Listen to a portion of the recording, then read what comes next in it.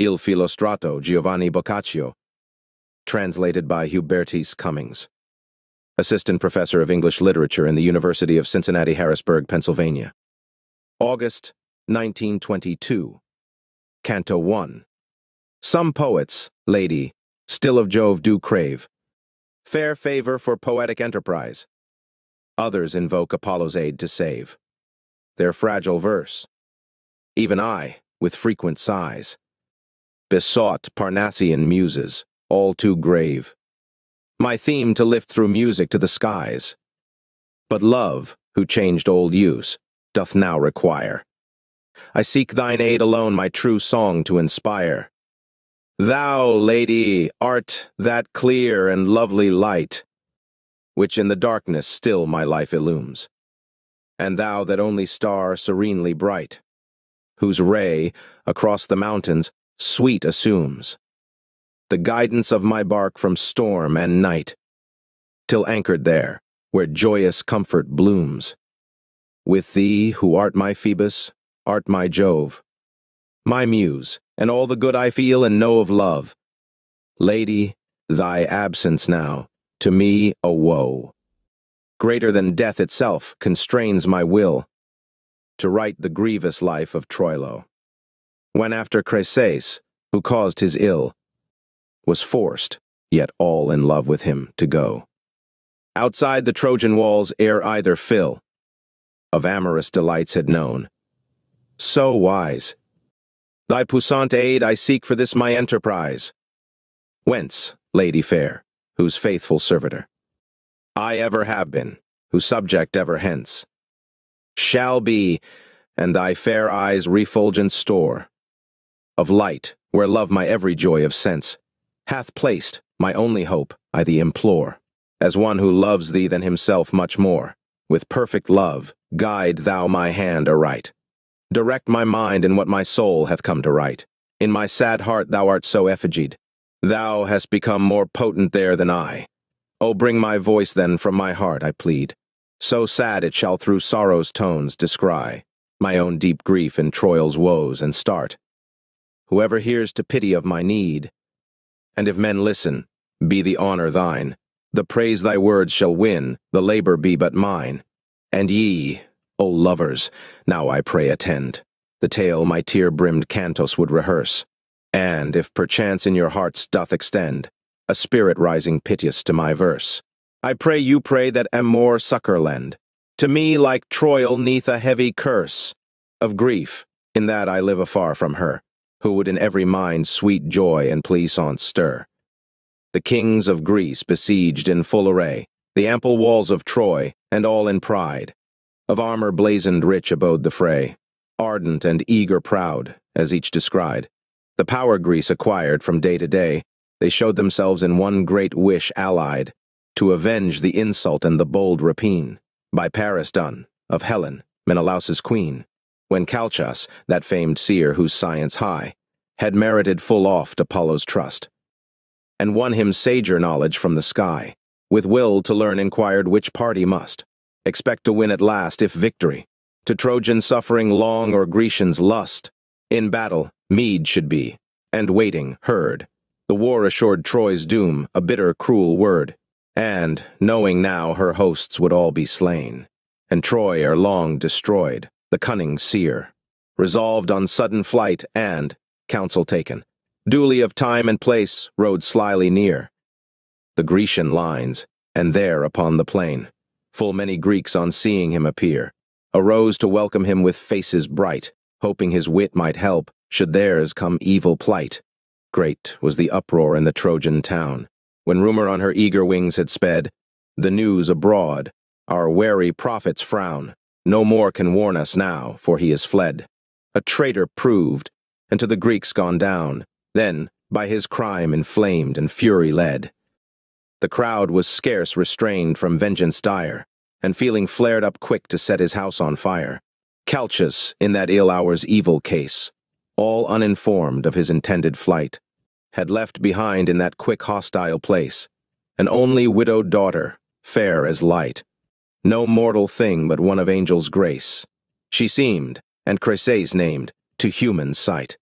the loveliest of all Troy's womanhood, dainty and lissom, wise, most chastely true and good, who, learning soon all dolorous the cause of that rude outcry Calchas's treachery, for all that furious hubbub made no pause, but rose, donned mourning habit tearfully, like one who toward an altar suppliant draws, and, seeking Hector, fell to bended knee, bemoaning Calchas' guilt with piteous face, the while she guiltless begged the prince might lend her grace.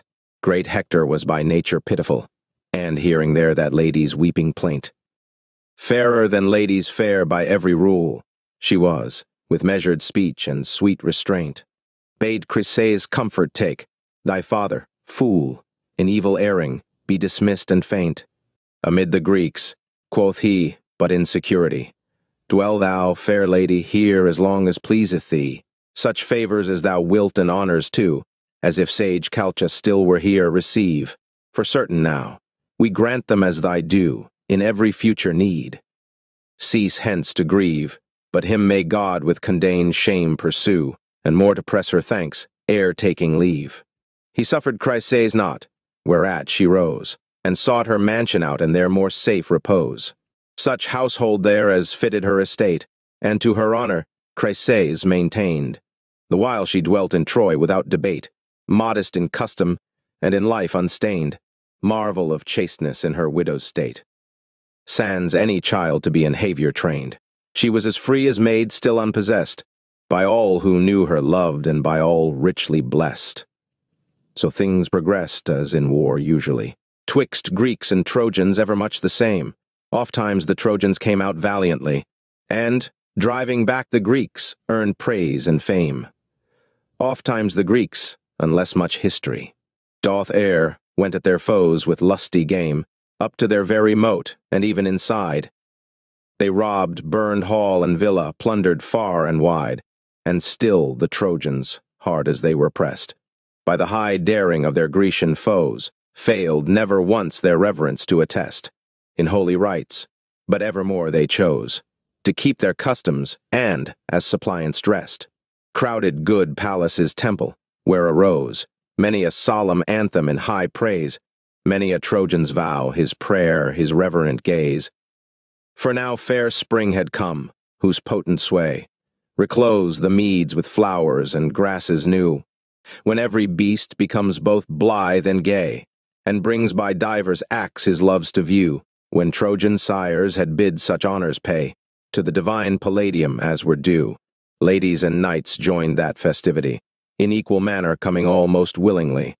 Mongst others Calchas's daughter Chryseis moved, apparelled chastely in her russet weeds, wherein, just as the rose hath ever proved, still fairer than the violet, which leads, in beauty other flowers, that lady loved, surpassed the fairest in her modest deeds, and, by her presence near the temple door, made goodlier yet that great feat's rich and goodly store, when mid the throng, as youths are wont to do, peering about the temple here and there, Prince Troilo approached with other few, and stopped and stood Troy's ladies to compare. This one, he 'gan, was fair, that one a shrew, so praised or blamed, like one who did not care, like one to whom no maid could give delight, or youth who'd keep him free in every maid's despite. In such a mood of scorn proceeding free, if he beheld a youth with languorous sigh, gazing upon a lady fixedly, the prince would to his comrades jesting cry, Lo there a wretch who to his liberty would set a bound, it vexes him so nigh. And in you damsel's hand would bind it fain. Mark ye his thoughts, how idle fond they are and vain. What is it in womankind faith to repose, whose heart turns in one day 1,000 ways, like to a leaf if breeze upon it blows, nor doth a lover's care within her raise one pang of grief, nor is there one who knows what silly whim shall next command her praise. Oh, happy is the man who's never taken, with idle love for her, who's brave yet to abstain. From mine own folly I have knowledge gained, who suffered his cursed flames in me to burn. So, said I now, love never with me maintained, a gracious mien but rather did me spurn. Giving me naught, my words were false and feigned. Yet love's gifts gathered prove a poor return, his cheer affords no boon of certain joy. compared with lovers' woes and lovers' sad annoy. That I am free, my thanks I him accord, whose mercy proved far higher than my own. Almighty Jove, true deity and Lord, of every grace to me, who not overthrown, by love must live, but glad to see adored. Fair maids by other youths may move alone, steering an easy course, and laugh to scorn all such pale, troubled lovers with their moods forlorn. O blindness of man's dull and earthly mind! Too oft the end will man's forethought belie, and bring effect of far contrary kind.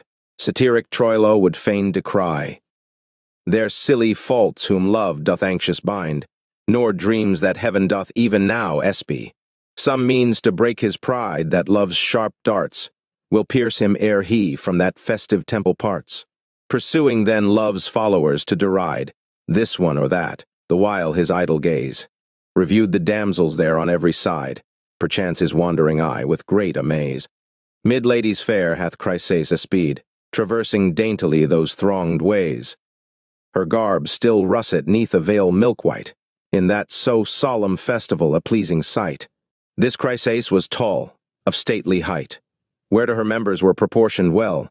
A beauty born of fair celestial might adorned her winsome face sans parallel. Yea, for her features shone serenely bright, with womanly noblesse, when, subtly, fell, touched by her arm, her mantle from her face, as 'twere to awe the crowd that swarmed about the place. Which graceful gesture pleased young Troilo, so in the movement showed her dainty pride, as if she said, "May not a wight stand so?" And mute he gazed upon her face and stride, which, as he looked, did ever fairer grow, more worthy praise, and now first he espied how sweet it is to gaze in joy and grace, from soul to soul, on lucent eyes and heavenly face. And he no jot perceived, who'd been so shrewd, before to censure love in other men, that Amor dwelling in the ray unviewed, of her bright eyes aimed true his dart just then, nor did that weapon, deep with love imbrued, of his late taunts remind him once again, what time he scorned love's languorous retinue. For still of love's sweet sting the prince but little knew, beneath her mantle's folds so pleasingly, and peerless too, the face of Chryseis shone, that Troil gazed thereon in ecstasy, held by a cause he could not name if known. Only he knew a high will now to see, to be less far, to keep his thoughts his own, to love and win. When Pallas's rites were past, he stood there still, hardly his comrades stirred him at the last, not as he entered there so free and gay.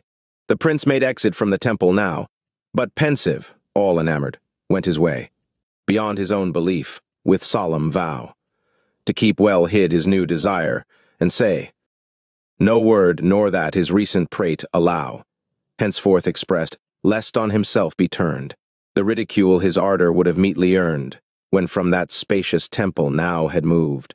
This Chryseis, too, then changed Troilo, joined his companions, and the hours improved, by making with them blithe and merry show, and tarried long, and that, his wound beloved, better to hide, kept all his jests aglow, over men that love, saying how differently his own heart fared, and bade all go and be as free.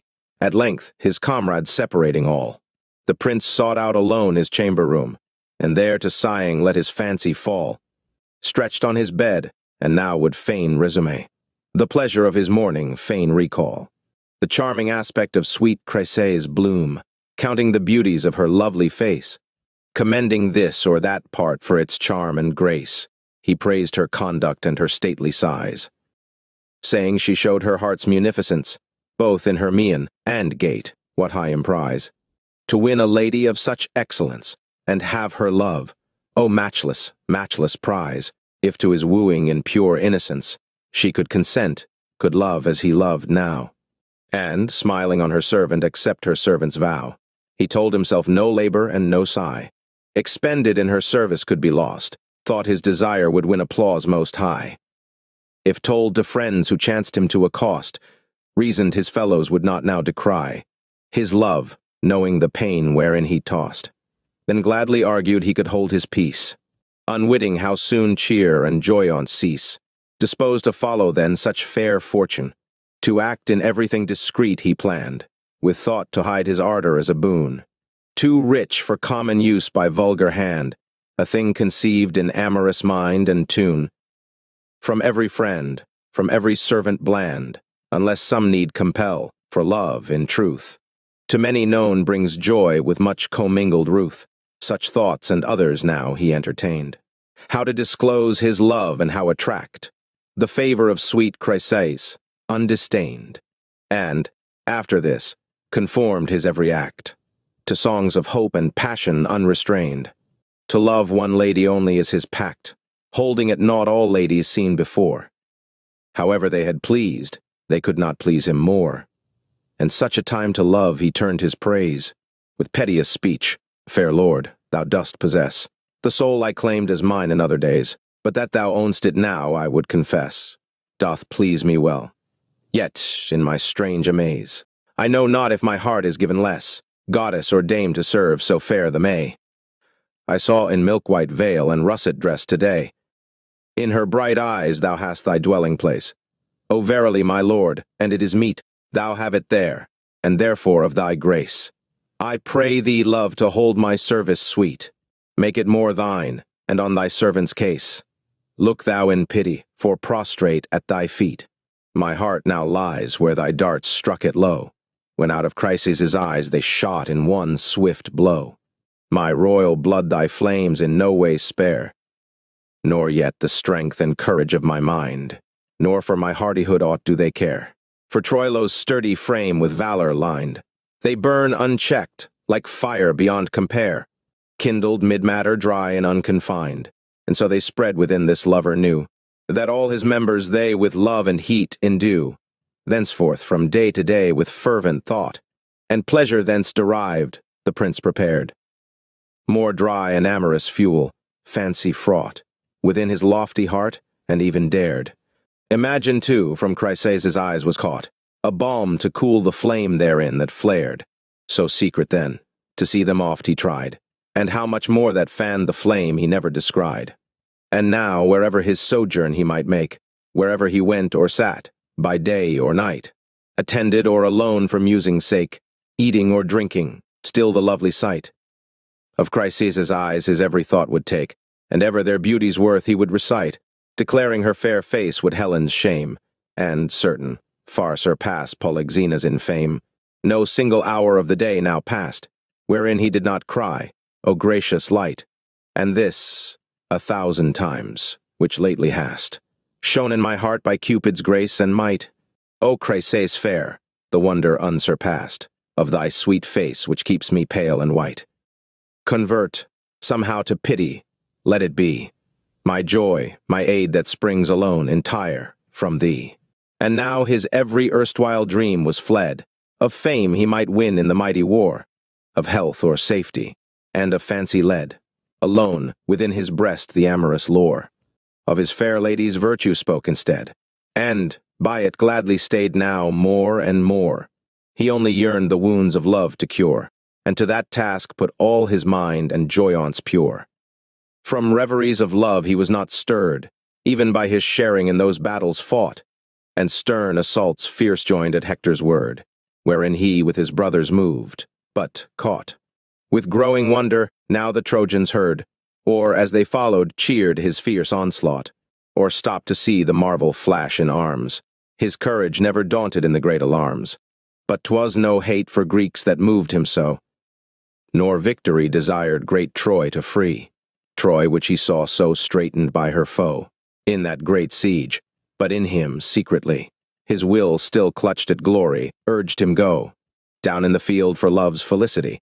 Chryseis' favor won, and, if the story's true, his mere approach the Greeks in mortal terror threw, and so had a more robbed him of his sleep, his appetite depressed, and earnest thought, so in him multiplied, that pallor deep, spread over his face the while he toiled and fought, as if it would belie his deeds and weep, but spite of it, with laughter feigned he sought, and speaking blithe to cover up his pain, till Troy believed 'twas only war he felt his bane. Whatever in all this still remains unsure.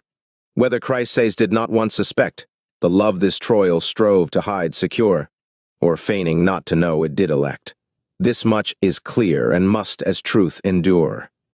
That nothing, it appeared, the lady recked of all the love her lover toward her bore, but stood, like one unloved, unsoftened, evermore. Whence Troilo such grievous dolour knew, he could not name it even, and much he sighed, lest Chryses should with greater favour view some other knight, and therefore should deride his love, if known, and all his service true, reject.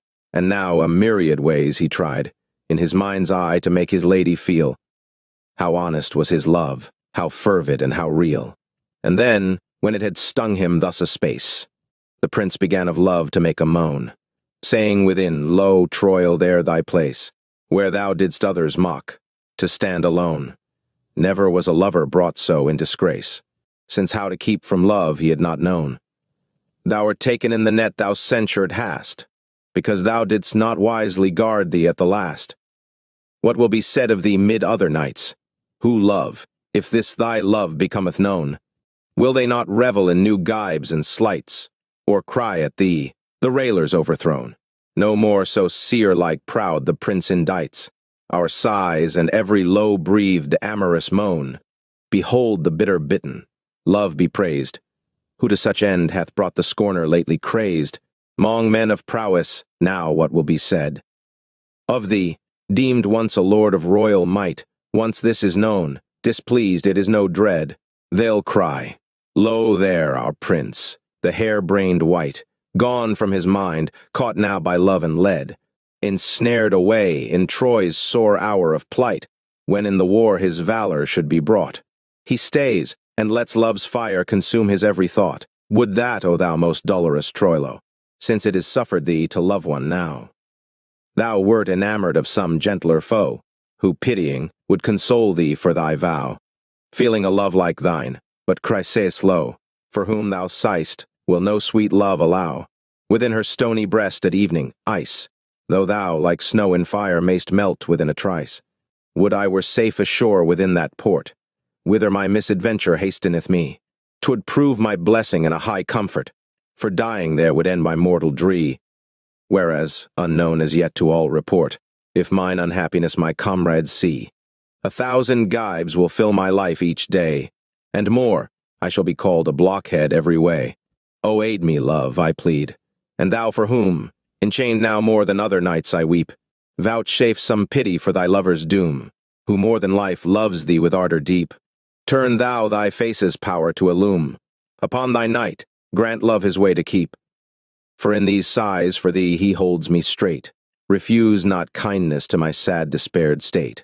Yet if thou must refuse my poor request, like vernal bloom I'll early fade away. Waiting shall then no more my peace molest, nor seeing thy high pride my soul dismay. But should such course aggrieve thee this behest, ready in all to please, I crave today, cry, cruel, slay thyself, Sir Troilo, and I to give thee plaisance will do even so. This and full many other pleas he made, deep plunged in sighs and weeping calling out her name like one whose love is undismayed, even in the uttermost of grief and doubt. But to his plaints he found no mercy stayed. All were but leaves blown in the wind about, and lost, none reaching Chryses' ear. And thence grew every day his torment and his fear. Canto 2. So lasted many moons his pensive mood, till one day, in his chamber all alone, a Trojan youth, of courage high imbued, an ancient lineage born, slipped in unknown, and there his friend the woeful prince first viewed, melted to wretched tears and lying prone upon his couch. And how now, friend, he cried, doth this our bitter hour so conquering over thee ride? And him the prince quick queried, Pandaro, what chance hath led thee here to see me die? If to our friendship any debt thou owe, away with thee, begone, oh let me lie, disconsolate, for this of truth I know. Of all my friends thou wouldst to see me die, be saddened most, and I thrive not in life. So conquered is my strength, so battered by its strife. Yet do not think it is the siege of Troy, or any task of arms or any fear, occasions me my present great annoy. Mid other cares that one doth least appear, 'tis other grief that would my life destroy. That makes me craven neath its wounds severe. But what it is, seek not to know, my friend. 'Twere best I speak it not, but hide it to the end. In Pandaro an instant pity grew, and earnest wish sad Troil's pain to know. Whence he at once appealed, let friendship true, as formerly 'twas wont, reveal thy woe. To me, thy friend, lest further ill ensue. Wherefore so fain to join the shades below? It cannot be thou hold it friendly act. To hide from me, thy friend, the cause thou art so racked. Fain would I share with thee this grief and woe, if I can bring no ease to thine annoy, because friends must them ever willing show, to share all things, their sorrows and their joy. That I have loved thee thou dost truly know. Methinks, in good and ill with fair employ, dost truly know I'd render any feat thou mightst require of me, or as a friend entreat. The prince sighed deep before he answer made.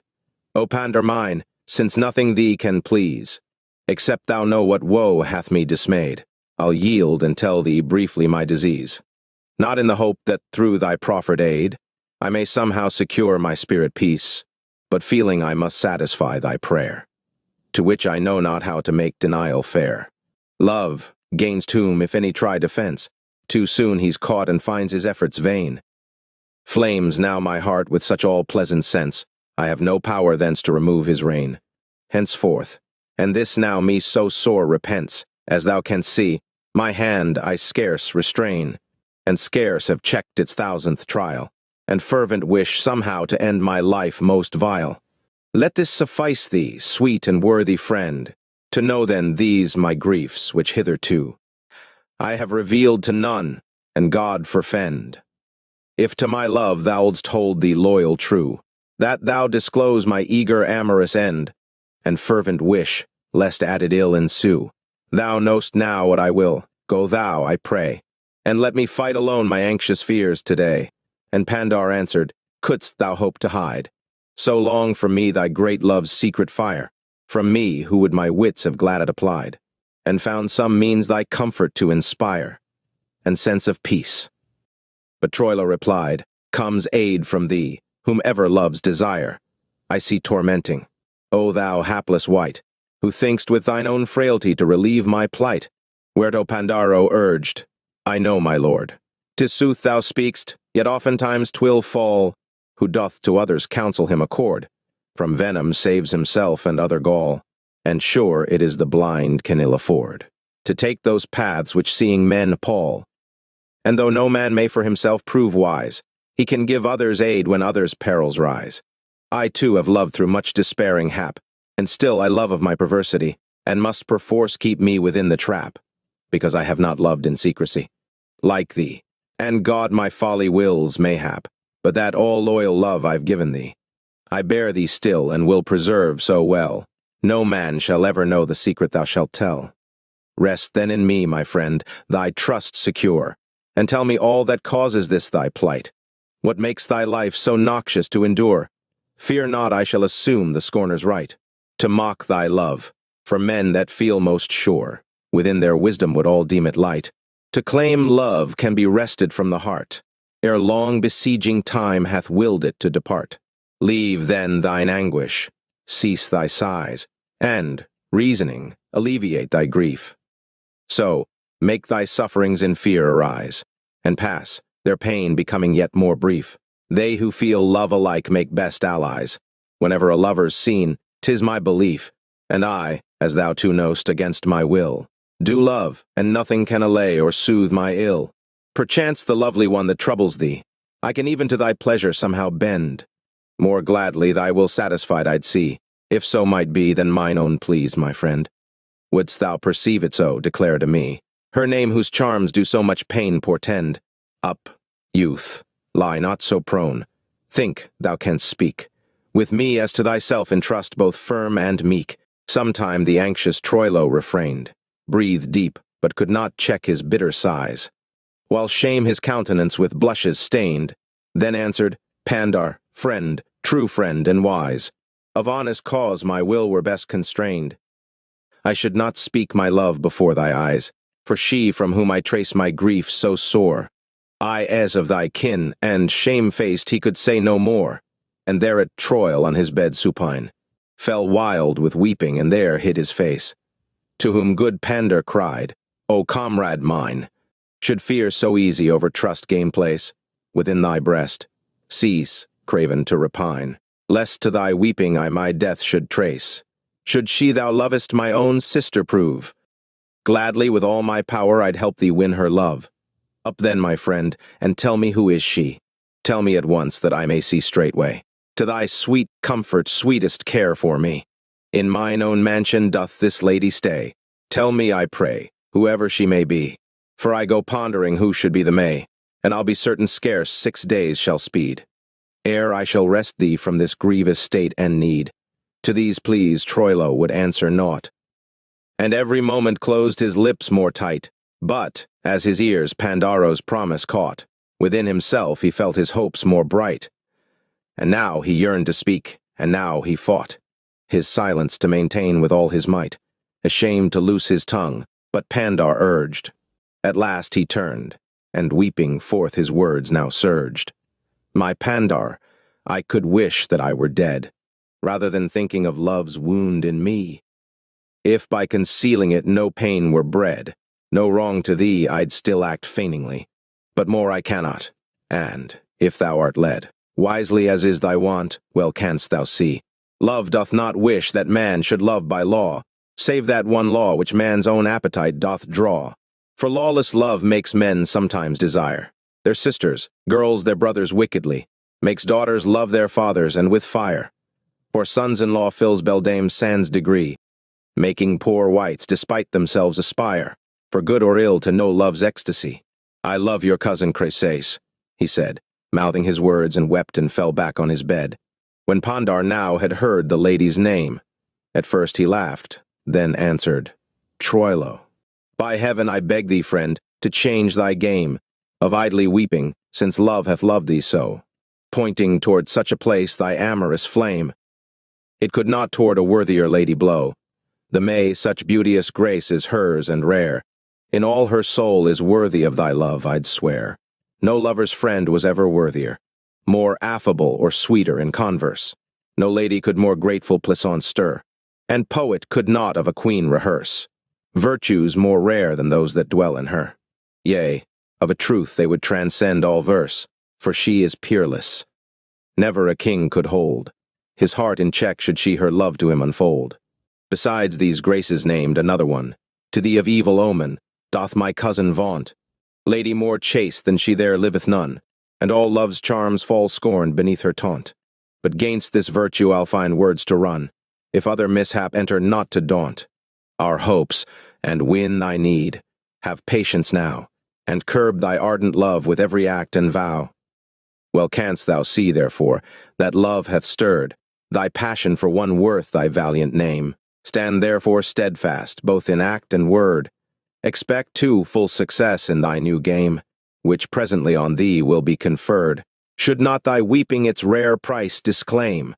Worthy thou art of her and she of thee, and I will work the thing with ingenuity. Think not, my prince, I do not clear discern that such amours unseemly oft appear to worthy dames, and may some evil turn on me, or her, or hers. And much I fear, lest rashness should us justly trouble earn, or our fair scheme reach to the vulgar ear, and Chryses, reputed now sans stain, brings scorn on her through love, revilement, and disdain.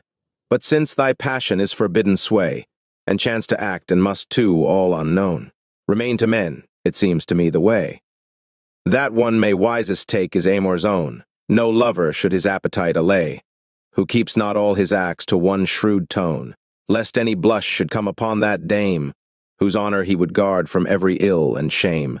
Methinks no woman lives who doth not will to live full amorously. 'Tis only fear lest shame befall that curbs and keeps her still. But if to cure this dread some means appear, some honest medicine her wish to fill. Foolish is he who scorns her favors dear. My cousin, though a widow, craves no less the joy of love, whatever denial would the truth suppress. Since then I feel thee prudent now and wise, I ween I can please well the two of you, giving to each a joy that each will prize, if but ye keep it from the public view. As if it were not, some grievous fault would rise, as mine, and chide me should I fail to do. all in my power for thee. My friend, be shrewd. Hide safe thy acts meantime from vulgar eyes and rude. The words he heard made Troilo content. So mightily in mind it seemed indeed. He had already scaped his whole torment, and thereat love flamed up again with speed, although he waited for a time attent, as if his fare might have still further reed. At last he spake, O friend, thou speakest fair, in praising her, but my eyes find her still more rare. Then say, how shall my inner fury bate, my ardor high, more high did no man see, the lady, when of my deep love's estate, she hath discerned alack it well may be, will doubtful prove or yet, more obstinate, to my despair, scorn it for fear of thee, and even moved her heart so to seem chaste. To thee she might not listen to thy words with haste. And further, Pandar mine, my wish is now, thou shouldst not deem it ever my desire. The lady once to villainy should bow, her love I wish sought but with honor's fire. Sans other means employed, and this I vow, gained so, in me 'twould sovereign grace inspire. Seek this means then, and more I shall not pray. The prince blushed deep and turned his shame-struck face away. To him then, laughing, Pandar quick replied, in this thou say'st no folly can be traced. Let me but act. In me thy faith confide. For in my hands are rare powers firmly placed, sermons to make love stir wherever they're tried. And all my aims with gains are ever graced, whenever new ends I seek. This task be mine, and in an ending sweet thy will shall be all thine. Thereat the prince leaped lightly from his bed, kissed and embraced full ardently his friend, swearing to win the war the Greek hosts led, was no such task to him as to contend against that ardor which his passion fed. O Pandaro, my heart I recommend, to thy best aid, thou shrewd and prudent knight, who canst bring end to sorrow means to love's delight. Desirous then to serve the royal youth, whom much he loved, this Pandar took his leave, hoping some pleasure might afford him ruth, and sought out Chryses, him to relieve, who, as she saw him come, arose in sooth, and with fair greetings did her guest receive. First Pandar hath her fingers lightly caught, and with her then a sheltered loggia sought, and there with laughter, in parleying sweet, with merry words and all that gay converse, which kin are wont to use, and which most meet, those close in blood do knowingly rehearse. Pandaro played a while with will to treat, his cherished scheme as if it were the reverse, or of but trifling worth, then sudden gazed, so fixed in Chryses' face she might well grow amazed. And as she caught, thus fixed, his gaze, she smiled, then cried, hast never seen my face before? What subtlety hath now thy mind beguiled? To what intent? And Pandaro but swore, thou know'st I viewed thy beauty from a child, but never hath it charmed my vision more. Then now, and heaven thou mayest praise and thank, no fairer dame than thou appears in any rank. Whereto the lady begged, what praise is this? Wherefore pronounce me fairer than of yore? To whom he quickly answered, full of bliss, because thy face would make all men adore, none being in the world so fair, wis, and now, unless I am deceived the more, it doth a well-made knight so wholly please, he boasts his love for thee, even though from love her flees, and Chryses thereon blushed so modestly. Hearing the words her cousin Pandar spake, she seemed a morning rose, so fair was she. Then from her lips such words as these did break, make not thy mock of me, who joyous see. Whatever gifts to thee the kind gods make, he must have little gear, this man I please. Since birth I have not charmed a wight with equal ease. Let be thy words, our Pandar made reply. Declare if of his love thou art aware. To whom she answered, if I do not die, no one man more than other hold I fair. True, 'tis from time to time I do espy a passing knave who at my door will stare, but whether he is looking there for me, or of another dreams I know not certainly. In answer Pandar queried, who is he? And Chryses replied again, in sooth, I know him not, nor can I tell to thee more than I've told, and inward of a truth. Pandaro reasoned, the prince this cannot be, some other woos. Then, quick to serve the youth, he ventured more, this man thou set in flame is known of all, and one too that deserves his fame. Who can, Then Chryses quoth, "Take such delight in merely seeing me, if I may ask, where to this Pandar with evasion slight? O damsel, since God wrought creation's task, made the first man there breathe no truer wight, nor held more perfect soul in human mask, than he whom I shall name, whose love is such. One could not say a man had ever loved so much. He is of spirit and of lineage proud, an honest man who holds his honor dear. With natural wit is no man more endowed, nor lives in other science even his peer. Valor and zeal are in his face avowed. I cannot tell you all his virtue clear. O happy is thy beauty, which hath stirred a man so made to hold thee to all dames preferred. Well is the jewel suited to the ring, if, as thou beauteous art, so prevest thou wise, if thou become his fief in anything. As he hath thine become, a star will rise. In union with the sun, no luck could bring to fairer demoiselle in amorous ties. A fairer damoiselle, be thou but coy. Blessed art thou, if thou wilt consummate thy joy. One only opportunity appears to every one who lives that he may seize, and whoever lets it come and pass in tears, that man must grieve that it so rapid flees, blaming himself, and now to thee it nears. Drawn by the might of thy fair face to please, employ thou it while I, more luckless born, weep that God, fate, the world allowed me only scorn. Are these true words, or wouldst thou tempt me ill? Or art thou from thy wits? Gasped Chryses dumb. What man or knight should of me have his will, save he had first my married lord become? Yet say what man is this, an alien still, or citizen, on whom such pain hath come? For love of me, speak, if thou oughtest, speak, and do not merely cry thy bootless sighs so meek. And Pandar answered, Citizen is he, yet none of mean degree, my greatest friend, from whose full breast, perhaps through destiny, this secret I've disclosed I late did rend, and now he lives in plaint and misery. Such fire thy glorious face doth in him send. Know therefore now that he that loves thee so, desires thee so, is no man less than Troilo. Some time Chryses stood in mute amaze, her eyes on Pandaro, until she grew pale as a dawn's most gray and sunless rays, wishing her tear-bright eyes were less in view, afraid her tears should flow their several ways, or, unstemmed in their course, her cheeks indew. Then, gaining speech, she murmured in surprise, with many a halting breath and many fearful sighs, I had believed, my cousin Pandaro, if ever I had so far in folly run, as readilessly to love Prince Troilo, thou wouldst have whipped me as a shameless one. Thou wouldst have sworn I shamed my kindred so, disgraced my parents with the deed I'd done.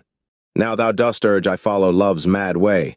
Could strangers urge me worser rede than that, I pray? Troil, I know, is valorous and great.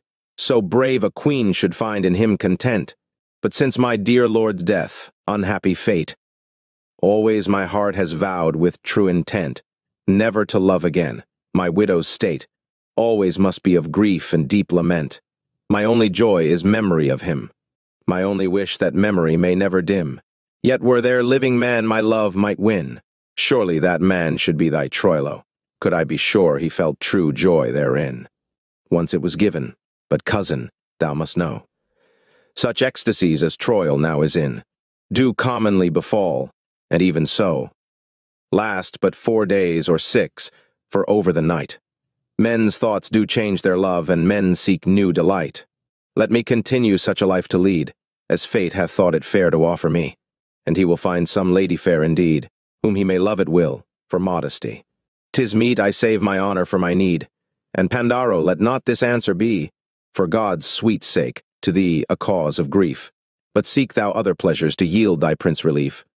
Within him Pandar felt his cousin's scorn, the while the lady's speech he patient heard, then rose as one who thought his cause forlorn, as if to go, paused, turned, resumed his word, and cried, Sweet cause, to thee in praise I've borne, such honor as with joy I'd see conferred, on my own sister, daughter, even wife, if with such pleasant kindred God had blessed my life, and since I feel the prince is worth much more than ever thy love could be, and yesterday, because I saw him for it in a plight so sore. I am myself much grieved, alack the day, Believe thou wilt not, nor his pain deplore. But yet I know thy hardness would give way, if thou, like me, didst all his ardor know. Then wouldst thou, for my sake, take pity on his woe, discreet as he or of a faith is great. I do not think in all the world is knight, nor loyal friend as he in any state. And friend could not desire thee with more might. 'Tis meet thou love him, cease thy foolish prate of widows' weeds, and grant thy youth its right. Waste not thy time, remember how dull death, or age may catch thy charms away like idle breath. Alack, quoth Chryses, thou speakest true. The years recede, and youth's frail charms decay, and, ere love's path in full celestial hue hath bloomed, we pass in dusty death away.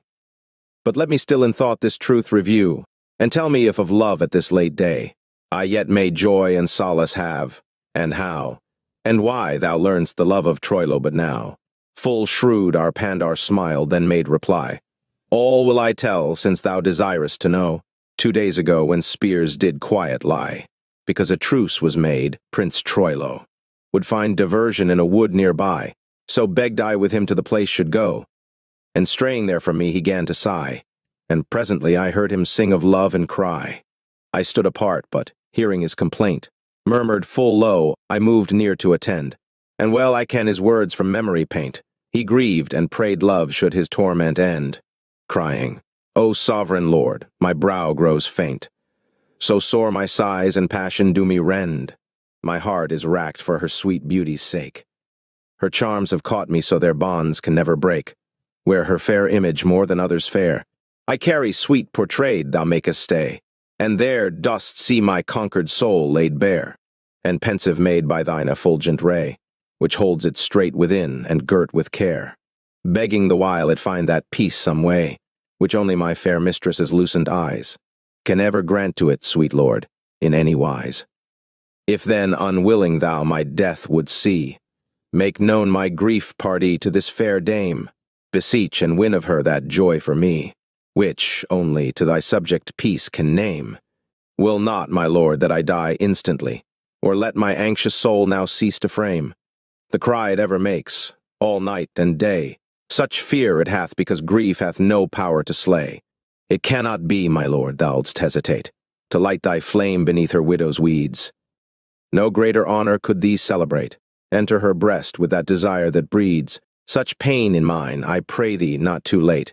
Feel that, O pious Lord, to do so thou must needs, so that, through thee, her sweet and languid sighs may bear some comfort to my heart's sad yearning cries. And these words murmured, Troil deeply sighed. First bowed his head to say, I know not what.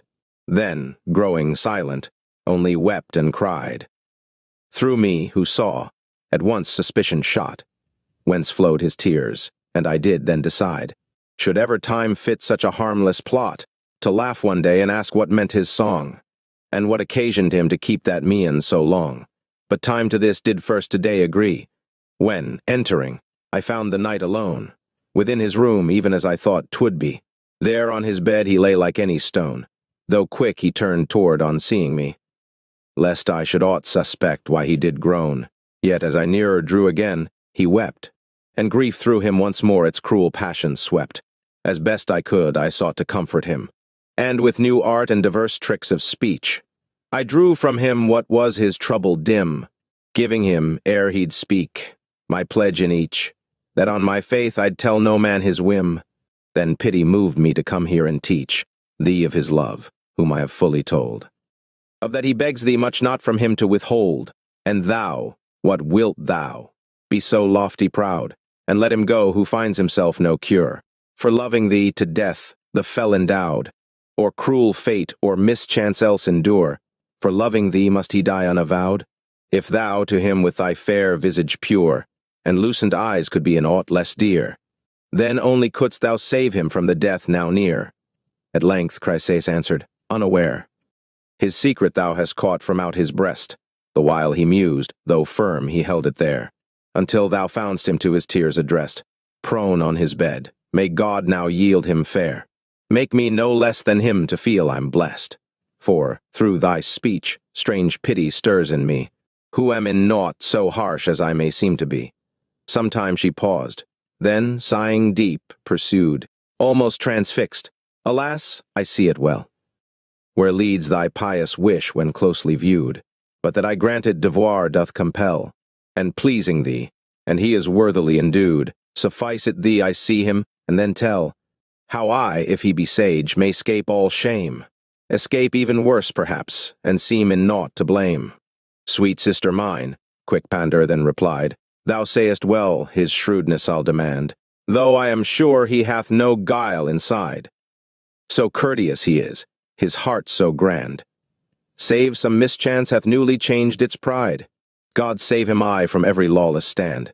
But I'll find thee such grace, 'twill pleasure thee. Dwell thou secure in God, and to thy devoir see." Pandaro went, and Chryses moved apart, pondering the news and every tiniest word, brought by her cousin with pleasant art, then sought her room, where deep her fancies stirred. How all was said she mused deep in her heart. She reasoned joy like hers but rare occurred, talking within herself, and oft she sighed, picturing the prince in all his fame and pride. Young am I yet, noble and blithe and fair, widowed indeed, but rich and still admired, nay even loved, childless and free as air. May I not then by love again be fired? And though my honor should perchance declare, this must thou not, I'll act as one inspired. Be shrewd, conceal my will, and none will know. My heart hath willed new love, sad plaisance and sweet woe. My youth, as all youth, speeds it toward decay, and should I lose it then so wretchedly? In all this world I cannot find today woman without a lover, nay more, I see, and know it well, to love is all men's way. And shall I lose my time in nullity? To act as other mortals is no sin, and blame from any one my actions cannot win. What man will want me, grown to older age? No one, forsooth, in late years to repent, will add but more woes to a grievous stage, and futile prove my hours in mourning spent. Alack words then, why felt I not love's rage? Wise it will be to act full provident. Fair is this man who loves thee, gentle, wise, fresh as the charm that in a garden lily lies, for royal blood and valor too supreme. Pandar, thy cousin, praises Troilo. Why then to thee should it unworthy seem, to take him to thy heart and let him know? Why not accord him every love and dream? Dost not thou hear the pity of his woe? Oh, what rare bliss thou mightest with him see, couldst thou but love him now as he in sooth loves thee.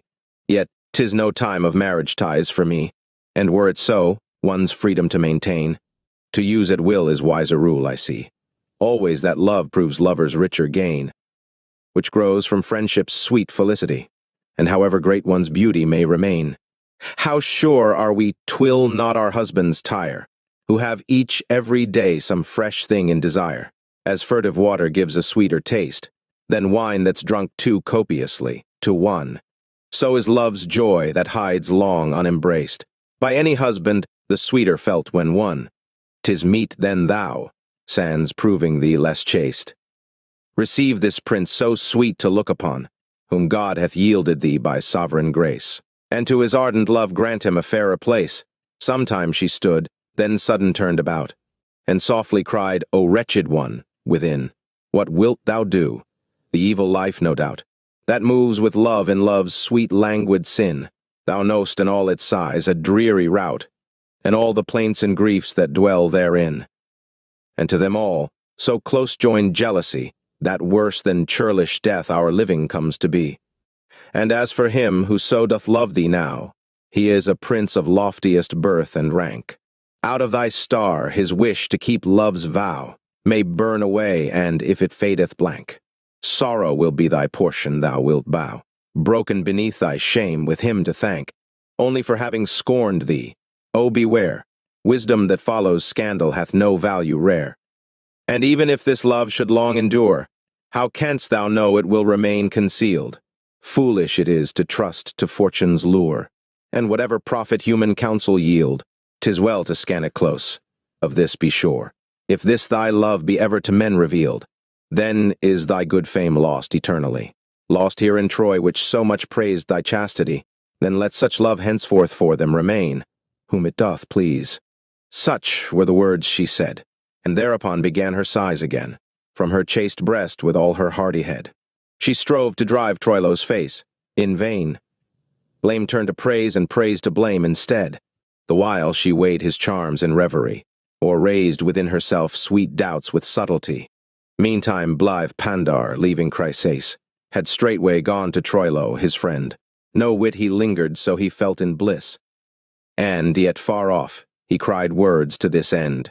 Comfort thee, brother, since for thee we wis, I've gained all that to which thy wishes bend, or near to it, and taking seat, he said, without a pause, how everything he did had sped, as flowers bent and closed by chilly night, open their eager faces in the morn, when on their stalks the sun shines warm and white.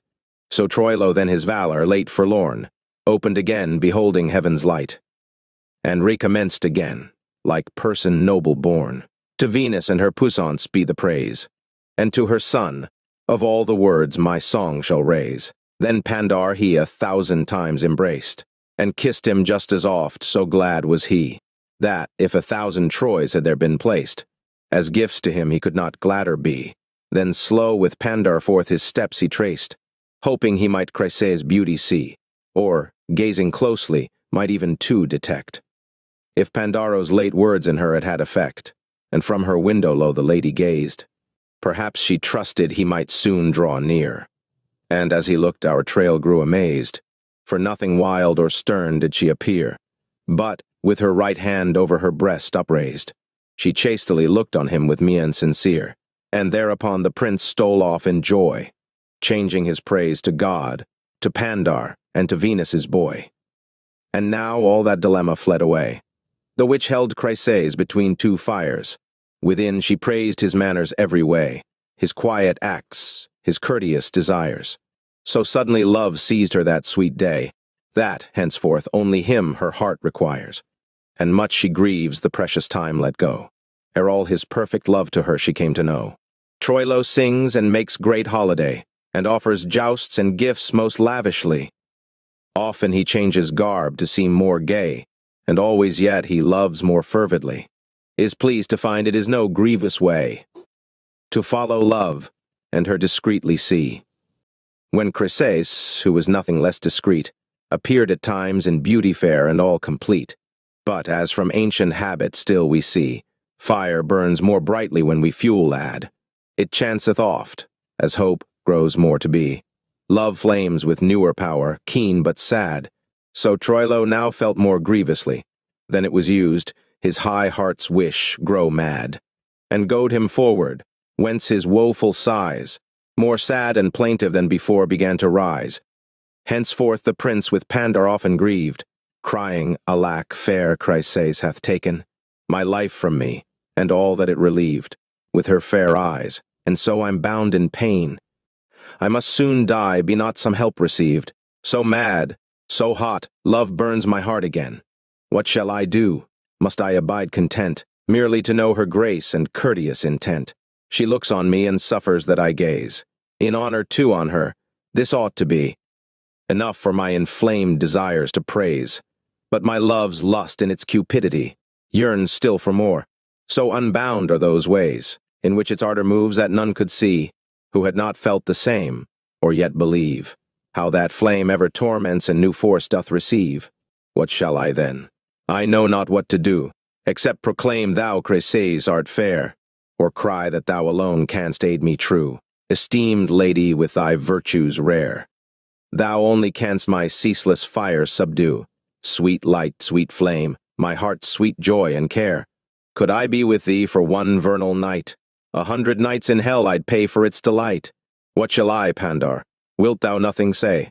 Thou seest me in such furious fire consumed, yet shapest thy face in that thy quiet way, as if for all the sighs to which I'm doomed.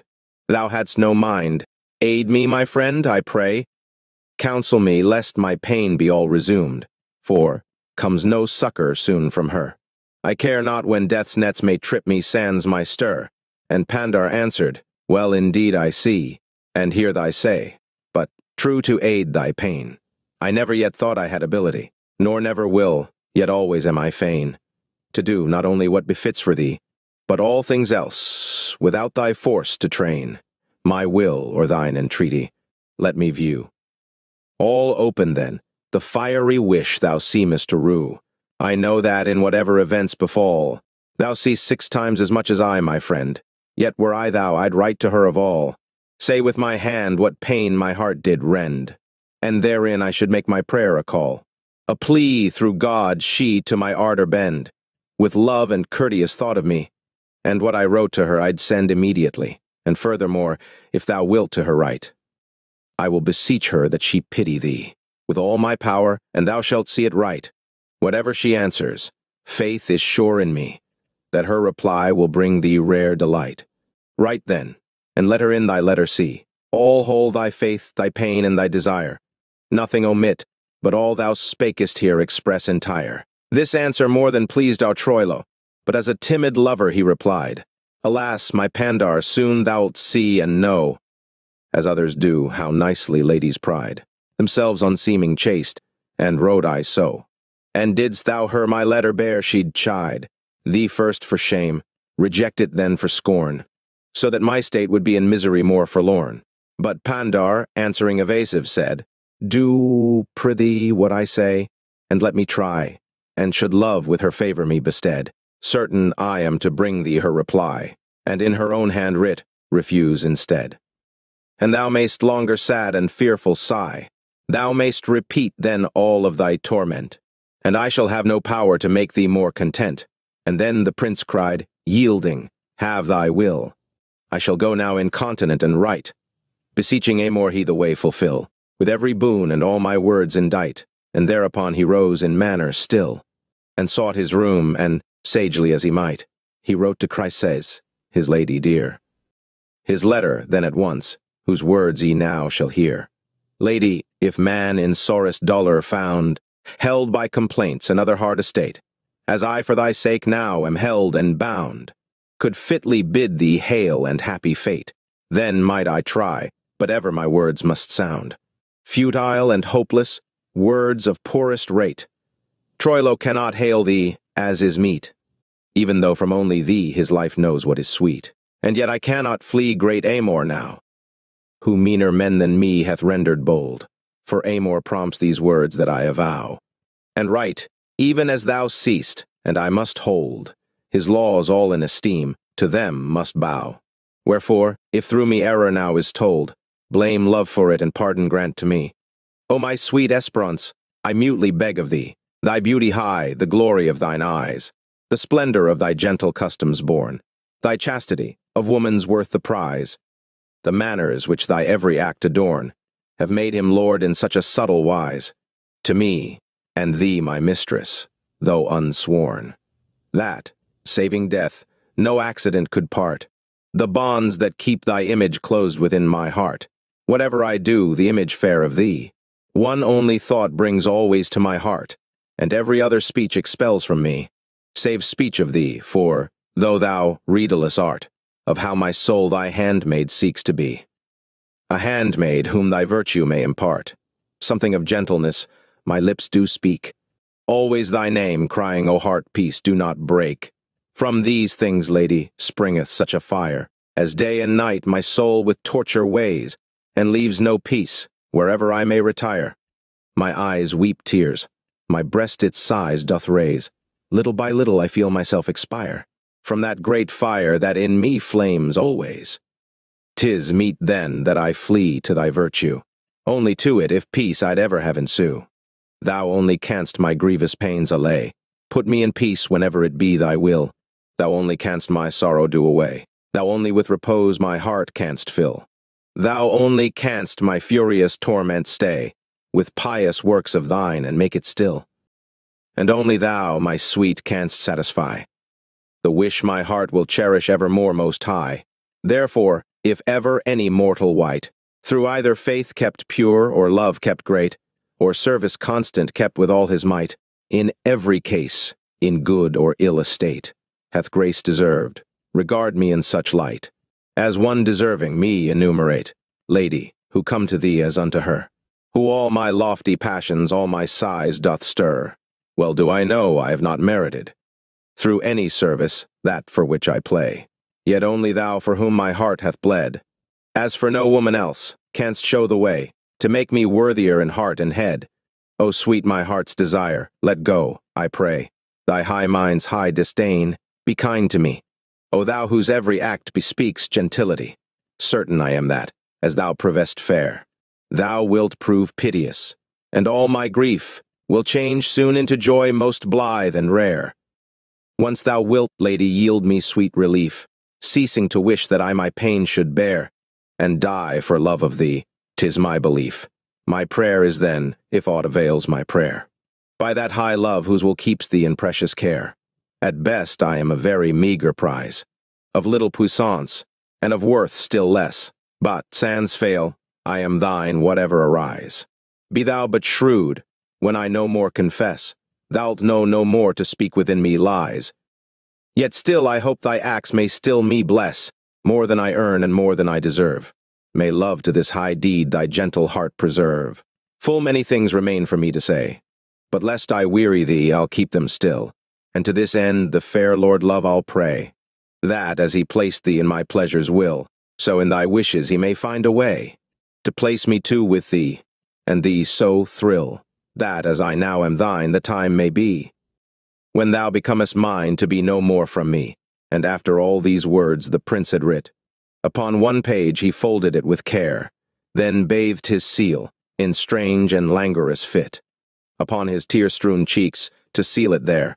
Then over 100 times, still kissing it, he gave to Pandar's hands that letter rare, and did so, crying, Letter, thou art blessed, destined in my fair lady's hand soon to be pressed.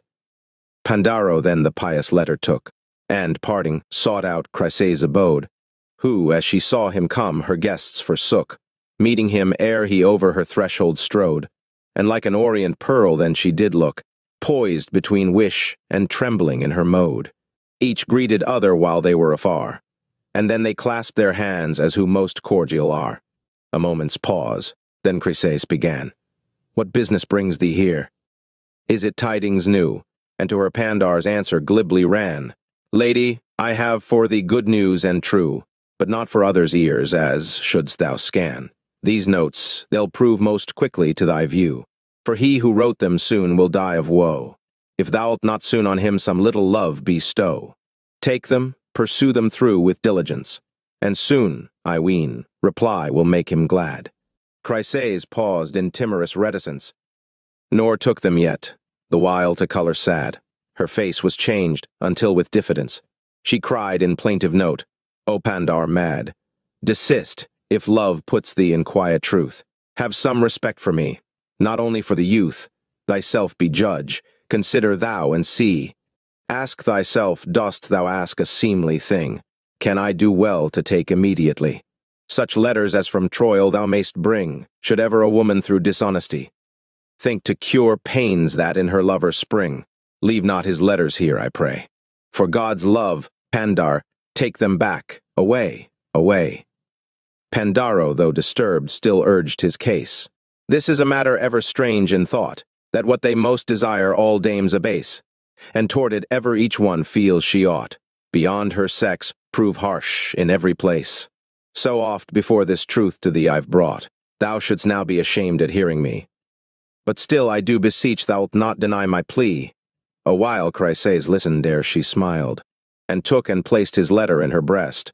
When I have leisure, she then murmured mild, well as I can I'll scan what he's confessed, and if for doing so I am reviled, the blame must be that I have been oppressed. By thy ill power may God the cause observe, and for my simple heart some honest way preserve. Pandar, the letter given, took his leave, and Chryses, to know what words it said, eagerly seized a time, one may believe, to leave her maids, and to her room she sped. There long she scanned the writing sans reprieve, and deep in pleasure, read it and reread, till she was where so much Troilo burned. It seemed in no act could his love be ever returned. Then dear became the thought to her, to know.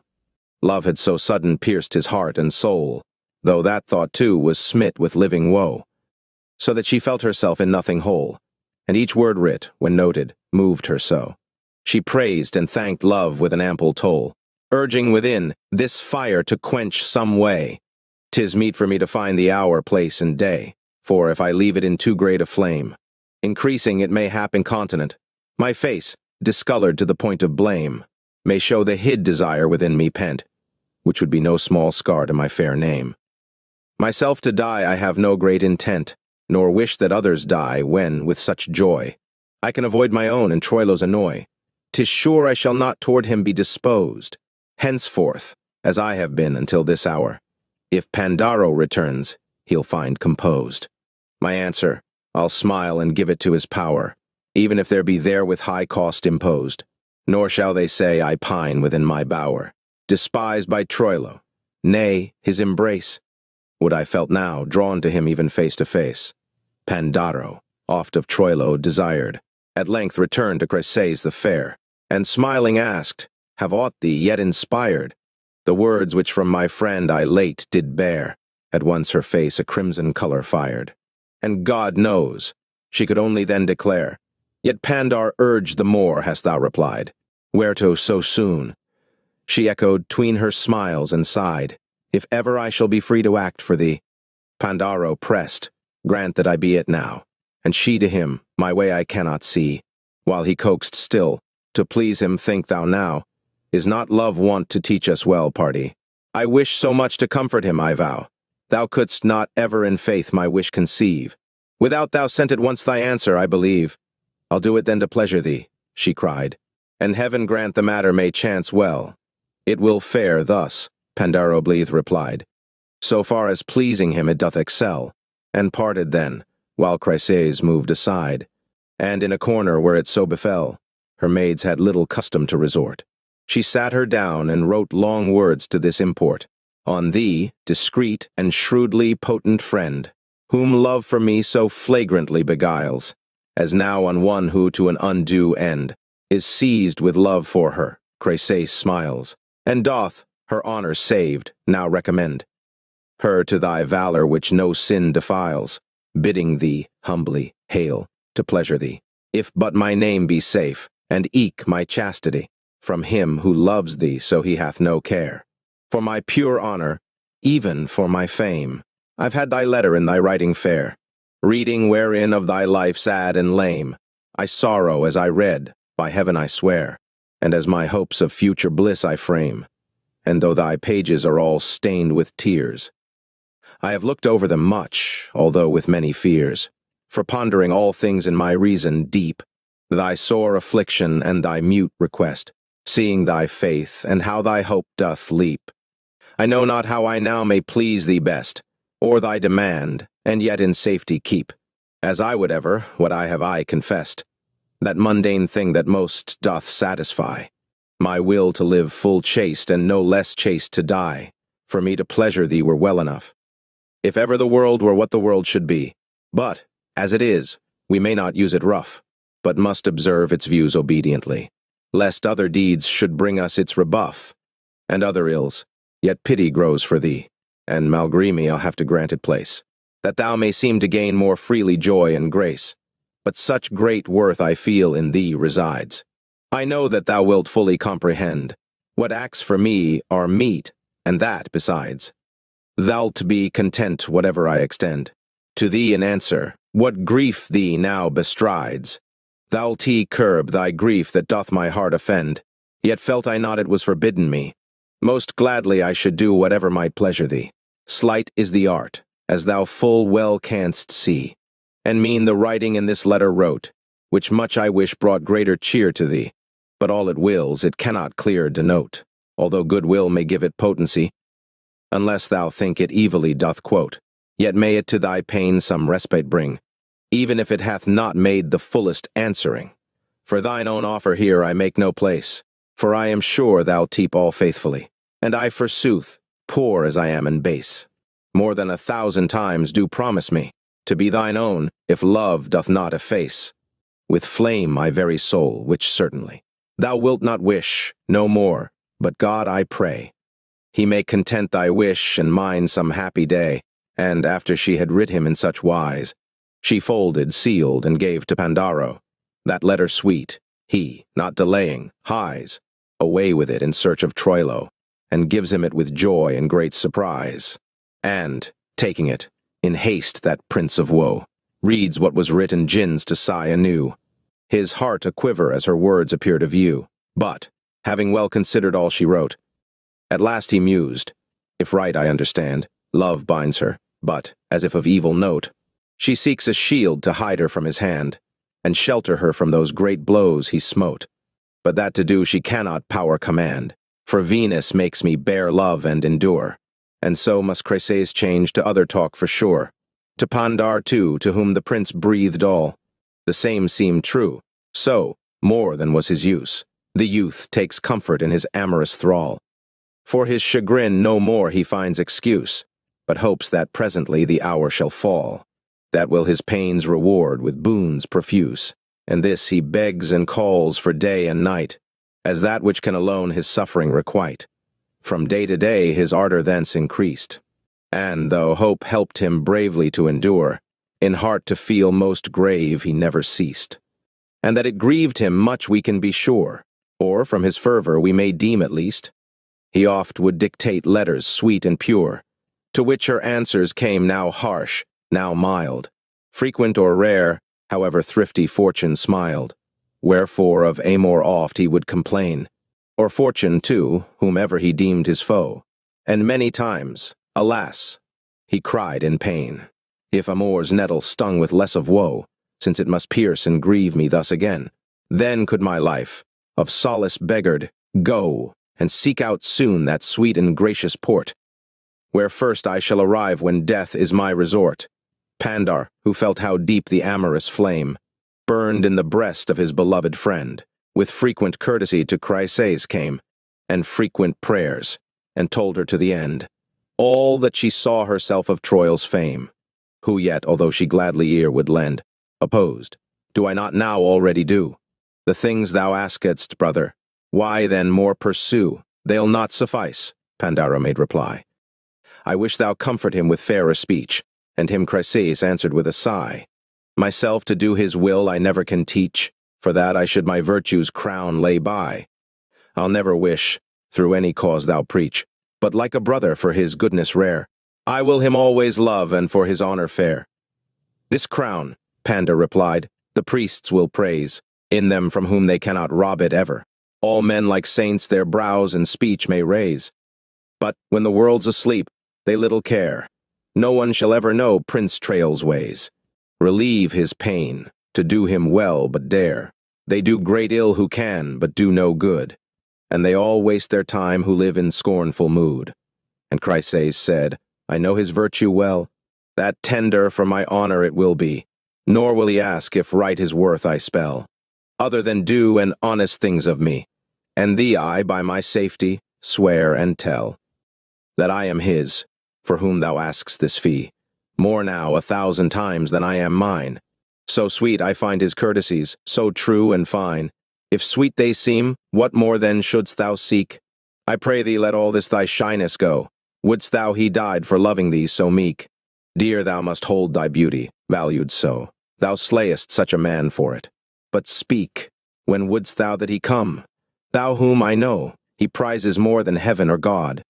How? Where? Think not to use with him thine every test and care.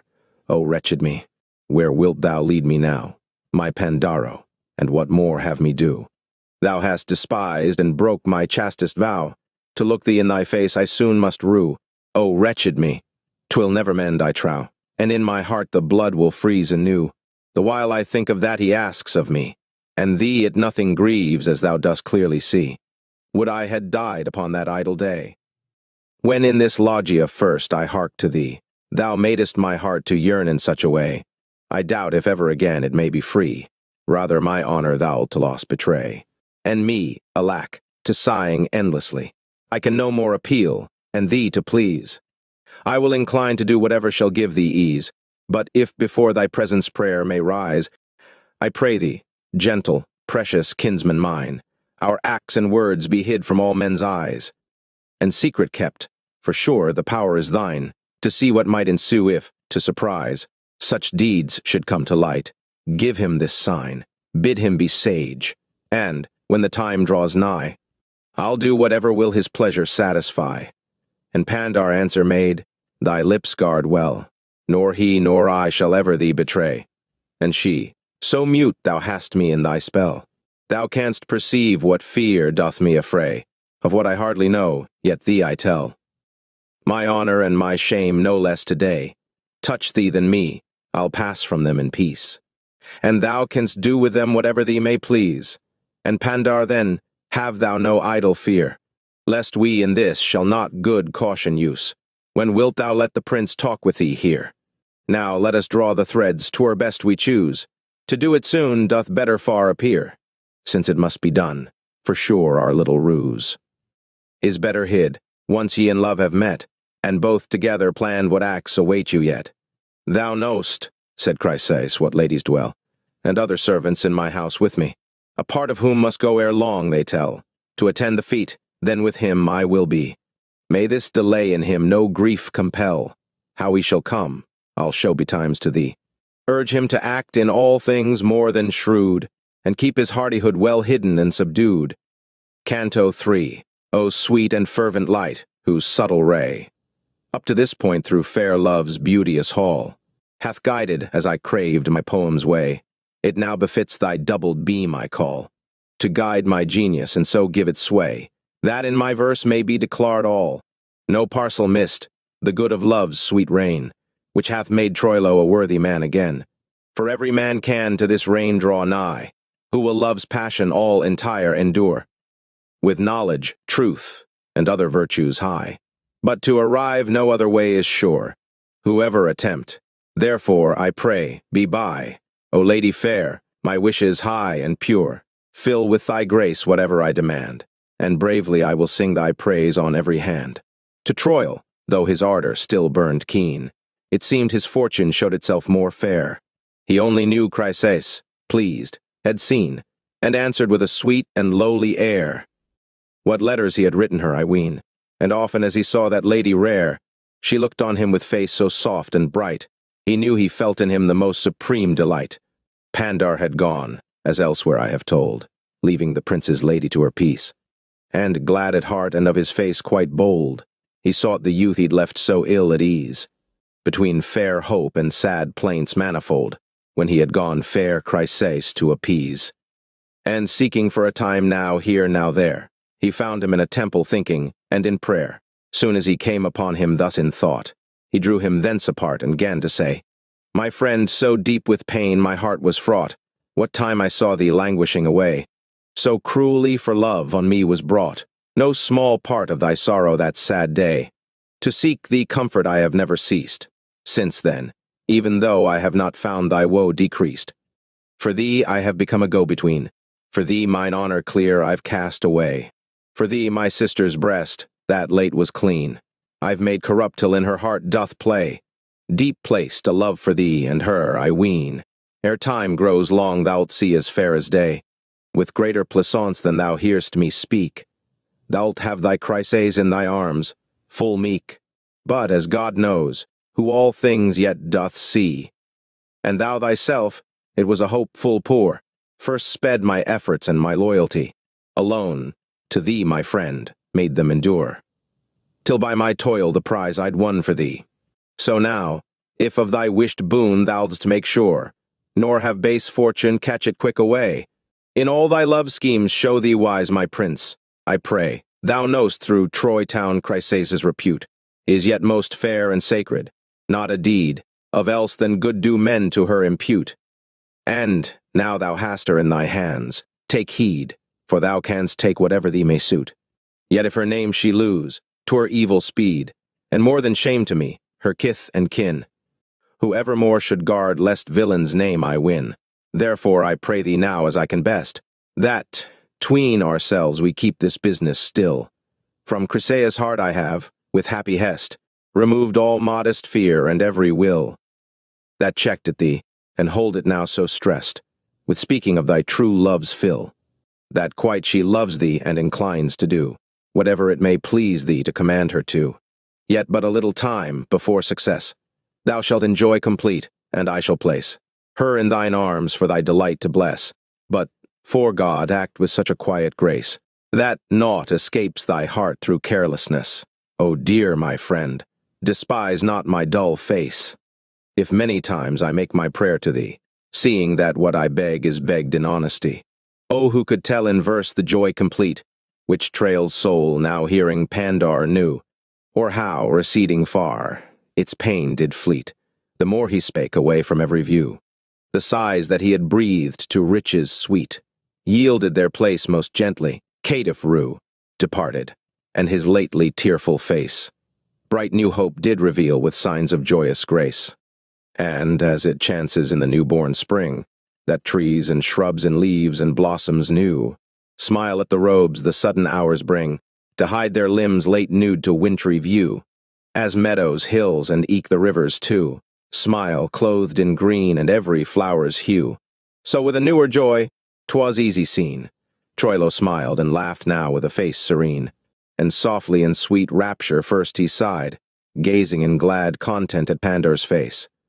Ah, how thou must remember, then he cried, the tears thou foundst me in my bitter case, when still methought it best my love to hide. Ah, how thou must recall that time and place, where thy demands an urgent wish to know, forced from my woeful breast the reason of my woe. Aware then, how I tried to keep it hid, even from thee, my only friend, although, to tell it thee no peril did forbid, save that I seemed immodest doing so. Think how, when I consent, as late I did, to tell it, think how I dread lest others know. Forget not how I fear lest men suspect. God keep that misadventure from poor me deject, but natheless, by highest Jove I swear, the God who heaven and earth rules equally, that if in Agamemnon's hands to fare, prove not my evil chance, I swear at thee, that were my life not mortal but more rare, eternal even, thou canst assured be. Thy trust with all my power will be preserved, and she who wounds my heart full honestly be served. Full well I wot all thou hast said and done, and all thy grace to me I see it clear, and that no act of mine, however begun, or rendered, could repay thee mine arrear. For out of hell and worse to heaven I'm won, and drawn by thee, so by our friendship near. I beg, take not the villain's name to thee, but rather think thou servest friend's necessity. The name of villain let those wretches claim, whom love of gold doth spur to villainy. What thou hast done thou didst, sans any blame, to draw me from my bitter plaints I see, and from those hostile thoughts that ever came, to fight and scatter all sweet peace in me. Just as 'tis meet that for a friend one do, when one beholds his fellow overcome with rue, and that thou mayest fully realize the gracious thanks I'd like to yield thee now. Know that I have a sister, beauty's prize, Polyxena, whose charms are praised, I vow, scarce less than those of Helen in a wise. Open thy heart, seek love of her somehow, or even of Helen, my own brother's wife, and, thee to win thy choice, I'll work with all my life. But since thou hast achieved me so much more, then I could beg of thee, see to the end. My sweet desire when time fits, I implore. To thee I have recourse. All can depend only on thee, in thee my joys and more, my comfort, solace, health, delight, do blend. Yet, an thou bid it not, I'll do no deed. Be my delight, and thence thou'lt see thy joy proceed. Pandar by Troil's word was satisfied, and both resumed their ordinary care. But in each day now Troilo espied 100 days, with her so ill aware, and suffering in them all could scarce abide, those flames of love which all in him did tear. So gave to thoughts of love the hours of night, and with his comrades spent the day in martial fight, with matters thus, the time so much desired. Of those two lovers neared, whence Chryses made, to summon Pandar, and it so transpired. She showed him all her wish, but Pandar played, grieving that Troilo that day was hired, with others for some special martial raid, or deed of war, was far away from cry, although 'twas very like he'd come back by and by. This news, the while she heard, proved grief to her, and sad she turned, but with most friendly zeal.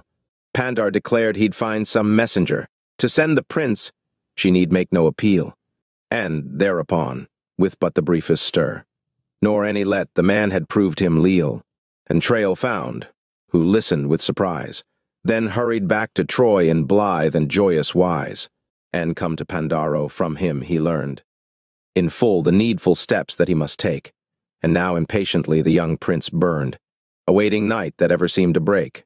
In flight before his gaze, quiet he turned, and took his way with Pandaro his make, for that sweet spot where lovely Chryseis stood, lonely expectant, with fear and subtle dread subdued.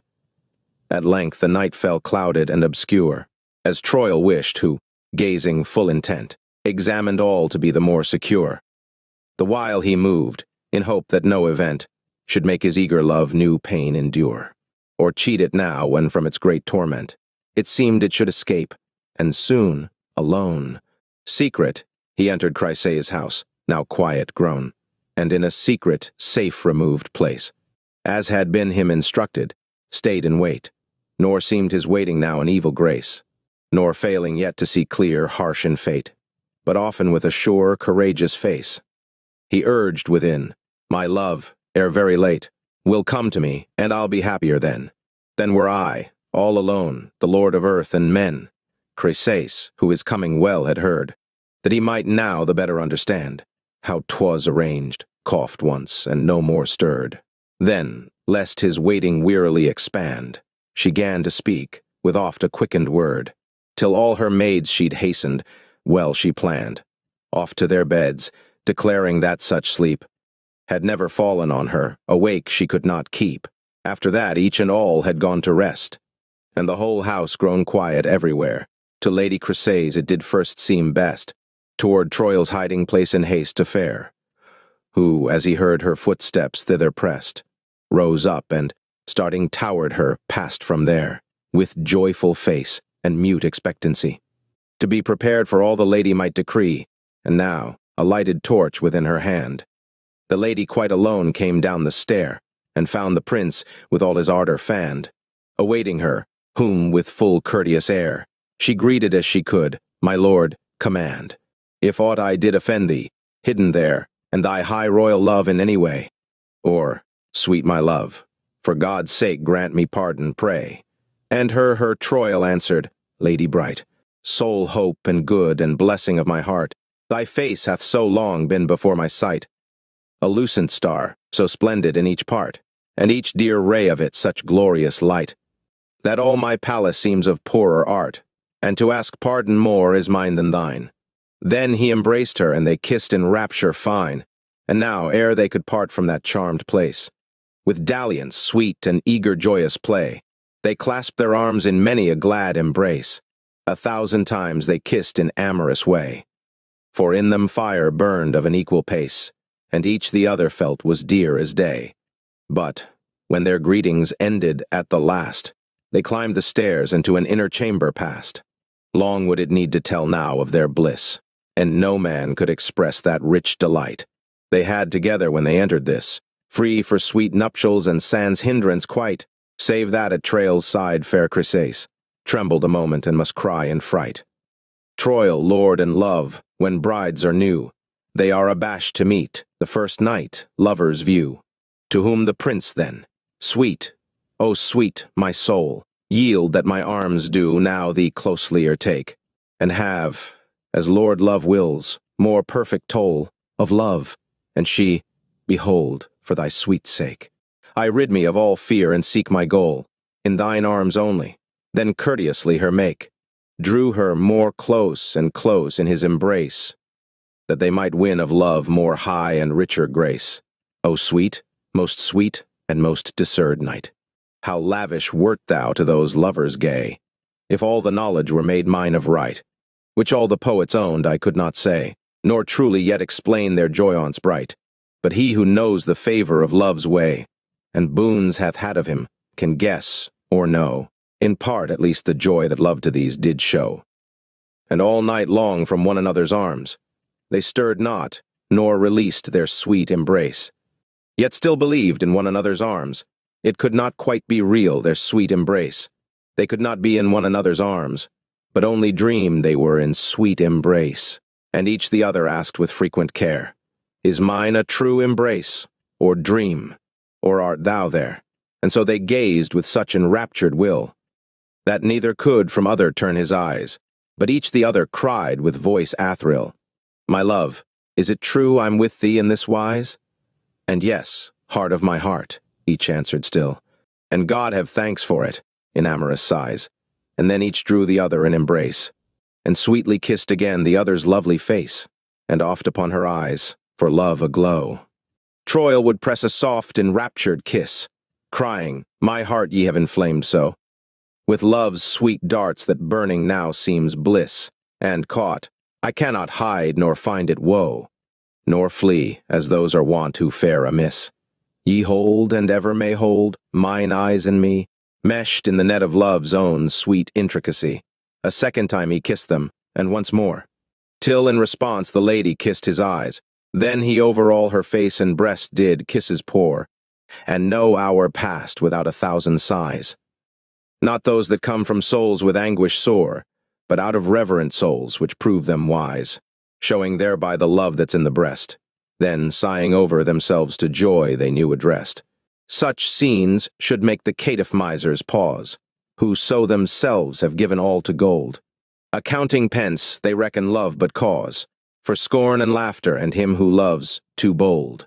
Let them but ponder if by any laws they can from all their wealth such pleasure hold, in any single point, as love doth give, to those who joined for his grand venture love and live. 'Tis like they'll say they can and willing lie, calling with many a wanton mock and jest. Love is a wretched folly best passed by, without once seeing that, by fate's behest, a single hour may come their souls to try, and they, their gold lost, live thence never blessed. By joy in life or love, God make them sad, and give to lovers all the wealth they might have had. But these two lovers, feeling comforted, began together hopefully to speak, telling each other of their pains now fled, their plaints, their sighs, their anguish cruel, bleak, and oft, when such speech had been wholly said, again they would more fervent kisses seek, and now, forgetting all their past annoy, they took together thus a most delirious joy. So here I have no tale to tell of sleep, for theirs was all desire the night should last. Such pleasure did they from their waking reap, they could not sate each other while it passed, and all they did and said they thought to keep, through such an act of waking, long and fast. And not to let their fair chance lapse in vain, they made full use of it all night in glad refrain.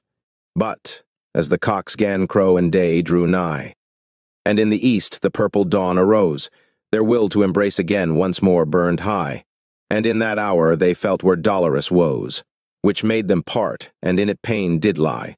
Of such a kind none yet had known its throes, to torture them so hard and would be to part, while love flamed more than ever in each eager heart, and, hearing them thus all too early crow, fair Chryses called out sad, "O love of mine! Now 'tis ordained we rise by fate, our foe, would we keep hidden well our love's design. But yet I wish once more, before thou go, to kiss thy lips, to say that I am thine. With one more kiss, that after thou art sped, my pain, O sweet my life, may feel diminished." Prince Troilo embraced her weeping thus, and, drawn within his arms, her kissed again, cursing the day which came so envious, and, churlish, made them part so early then. And after he began in words as dolorous, "Lady, unmeasured grief comes oft to men, but parting from thee brings even greater woe, since every joy I feel, that joy to thee I owe. I know not how I can do else than stay, for thought of how much going thwarts my will, and that, now I have taken life's pain away, pale death over me its power holdeth still, nor if I may return, nor when I may. O fate, why hast thou such a pleasured thrill in taking me from there where most I joy? Why wilt thou now my solace and my peace destroy? Alack, what shall I do, if now desire, when first we part, constrains me to return, till life can hardly bear it, O pain most dire? And why, O hateful day, dost thou so yearn, and come so soon our parting to require? How soon will it be that once again I learn thou art restored? Alack, I cannot know." Then, turning back, he kissed fair Chryses' face in woe, saying, "O lady mine, if I believed that in thy heart my image were to stay, so sure as thine will rest in mine received, more dear 'twould be to give Troy's rule away, than lose thy love, unless I should feel grieved at parting thus, which gainst my will doth sway, and hope that time and place might come again, for us to soothe as now our cruel fire and pain. And sighing, him fair Chryses answered then, while closelier she her arms about him cast. Have done thy talk, my soul, for oft mid men I've heard it said, if well my memory last, love's greedy spirit doth never release again what once it has caught, but holds it hard and fast, and pressed and closed in its embrace so tight, that counsel to release it hath then no power or might. And through thee love hath grown so whole in me, O dear my precious Lord, that if I sought, loveless, as I was late, again to be, I could not even wrest thee from my thought. Morning and evening, always shall I see thy image in my heart entirely wrought, and, could I think myself so wholly thine, I should more blessed feel than knowledge can define. Then live thou therefore of my love secure, which never for other have I felt so great. If to return thou wish with fervor pure, I too desire it more than thou canst state, and happy hour will not be mine, I'm sure. Ere thou return thou soon or late. Heart of my body, I commend me thee.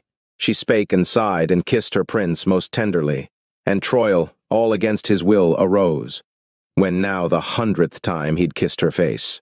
For then, like one who well his devoir knows, he fought not fate, but clad himself with grace, and then 1,000 pledges did propose. I'll do thy will nor break it in no case, thy promise keep. I yield thee to God's care, and mine own spirit, lady, to thy keeping rare. But Chryses had no voice to answer more, so fast pain for his parting her had caught, and Troil with swift step as never before, turned toward his house, now happy in his thought, knowing in love was even greater store, to kindle love than ever his will had sought. So much more he had found in Chryses, than he erewhile had dreamed could ever be in bliss. And, to his royal palace now returned, the prince betook him quietly to bed, to seek somehow the sleep he late had spurned, but sleep refused to enter heart or head, so restless in him now his new thoughts burned, recalling his delight so lately sped, thinking how great was his fair Chryses' worth, so all incredible it hardly seemed of earth. And now her every act and reverie, he turned, and all her sweet, wise speech, repeating to himself still happily the pleasaunce that her every word did teach, and love of her he even felt would be greater than he could image or beseech. But with such thoughts the more he was consumed, the less he knew love's flame was in his heart illumed.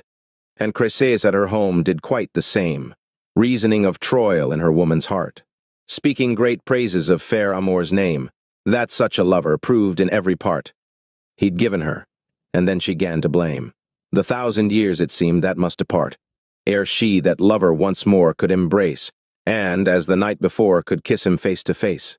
Then, ere the morn was sped, came Pandaro, to Troil risen, accosting him with glee, and fair was greeted by Prince Troilo, who cast him on his neck quite joyfully.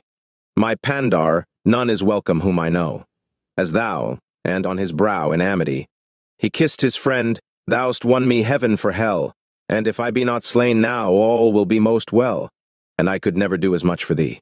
Were I to die 1,000 times a day, it would not even then an atom be. Of that I know is owed thee every way. From bitter plaint, thou'st brought me joy today. Once more he kissed him, and then added he, O sweet my love, who makest me content, when shall I hold thee more as Amor hath it meant? The sun, which all the world each day doth view, sees never a lady blithe or fair as she. If to my words now any faith is due, as sweetly clad or sold as graciously, and service to her none could ever rue, or, in her hire, live else than joyously. O praised be love, who now hath made her mine, and thy good service, Pandar, friend so true and fine, for thou no little grace hast shown to me, and given me to no slight joyousness. My life must ever be in debt to thee, and thou mayst claim it always in redress. From death to life thou hast delivered me. He ceased and gladly mused in quietness, while Pandar, who had heard, stood waiting still, and then to his words answered with a joyful will, If I in any slightest thing, my friend, have pleased thee well, I am enough content. It proves on me sweet favors do attend. But yet, that thou now curb thy love's intent, and guide it well, I must thee warning lend. Be thou most sage, lest cruel, harsh torment do wrest thy love away, and all thy joy, or, For thy prating, turn it into a sad annoy. I'll gladly do whatever may thee please, Troilo to his friend made fair reply, and then recounted at his greater ease what late had happened him of pleasures high. Continuing, I say, to love's decrees, hath never bowed a man so much as I. His ancient fire burns me in every place, drawn from fair Chrysais's peerless eyes and face. I burn now more than ever, but yet this flame, which thus I feel anew, hath quality, other than that of yore and jocund game. It doth renew in all the heart of me, for thought of Chrysais's charms and beauteous name. And true, it is that now more eagerly than I was wont I yearn for her embrace. I'd kiss 1,000 times her sweet and lovely face. Nor could the youth now feel him satisfied, but prattled on to pander of the good he late had known, and all his joy beside, of comfort sweet that had all pain withstood, of perfect love that now no scorn belied, which he for Chrysais felt and ever would, in whom was all his hope, he glad announced, for whom all other wishes he had late renounced. Some time elapsed, then fortune, proving fair, for Trail's love gave opportunity, and straight, as soon as night was in the air, he slipped forth from his palace hastily. Glad no star showed itself in radiance there, and on the wonted way sped quietly. To his sweet love, and in her house he strode, to his accustomed place and quiet there abode. And Chrysais, as the other time she came. So this time to her love she came again, and in her manner did all things the same, and glad they bade each other greeting then, as lovers should, if they would have no blame. And after, hand in hand, with joy amain, they got them to fair Chrysais's chamber sweet, and there at once reclined for kissing as was meet. And when she held him there in her embrace, full blithe and joyous gan she then to speak, knows or knew ever any dame such grace as I enjoy, or could such favor seek. What woman would refuse with quiet face to die at her own hands with spirit meek, if she might gain thereby a joy like mine? No, for one single moment a rapture so divine.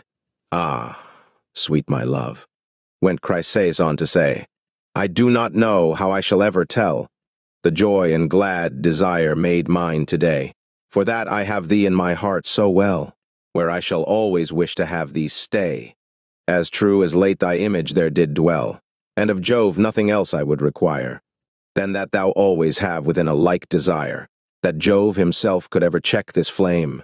I cannot think, although I did believe, when last we met he might attempt that game. But evil was the guess I did conceive, for thou pour'st fevered water on the same, so that it burns still more, thou canst perceive. Whence now I love as never I loved before, and day and night I do desire thee more and more. And Troil answered not far otherwise, as still the two in sweet embraces clung, and prattled there thus in their lovers' guise, choosing such words as on their lips are hung, who best know what delight within them lies. The while he kissed the eyes he late had sung, her lips and throat, and each did other greet, in words which, written out, prove them not half so sweet. But then once more the envious day drew near, as might through many an open sign be seen, and him as cruel they cursed, for 'twas most clear, far earlier than his use had ever been.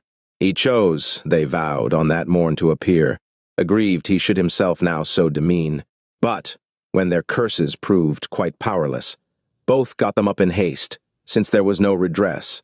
Then each the other bade a fond farewell, as they were wont, and after many sighs, they vowed that, ere the glass should many hours tell, each should once more look in the other's eyes, and, as they could, in others' arms dispel the tortures which in parted lovers rise, and practice all love's gifts to joyous youth, while they continued in such safety, in good sooth. And Troilo now lived in mighty bliss, singing his lady's charms as in a dream, feeling he should himself prove all remiss, should he another lady's face esteem, and that all other men lived but amiss, who loved not such a one, it him did seem.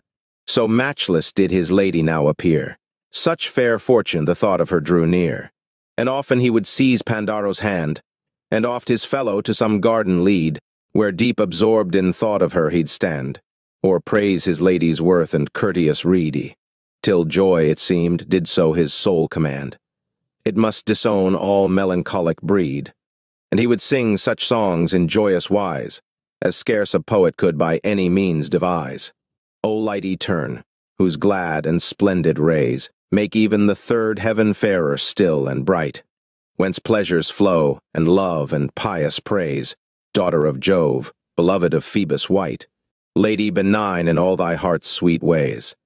'Tis thou for sure that givest me will and might, to sing my happiness in such sweet sighs. Be praised forever hence thy puissance most wise. The sky, the earth, the sea, and even hell, each feels in it thy subtle potency. O glorious light, and if the truth I tell, plants, seeds, and herbs feel it too as equally. Birds, beasts, and fish to its eternal spell subject themselves if fair the season be. Men too and gods no creatures can endure, unless still in the world is felt thy presence sure. 'Twas thou, O goddess fair, Jove first did stir, those high effects to try and to achieve, through which all things that are, occur, and often yet, when mortals' deeds him grieve, thou dost him sue that we may not incur deserved woe, but joy instead receive. Thou in 1,000 forms hadst thy behest, when of him thou didst make now this or that request. Thou, fiery Mars, to thy sweet pleasant will, dost render humble, and dispel his ire. Base thought thou dost despise, and him dost fill, who sighs for thee with lofty pride and fire. And through thy sovereignty thou grantest still, who merits them the fruits of his desire. Gentle and courteous thou makest all, who gladly let thy fire and flame upon them fall. Thou keepest, goddess fair, in unity, the lots of men, their realms and provinces. Through all the world, all friendships spring from thee, and all their fruits, in sooth, and essences.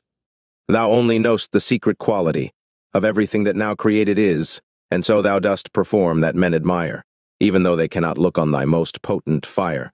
Thou settest laws for the wide universe, through which it can its being firm maintain.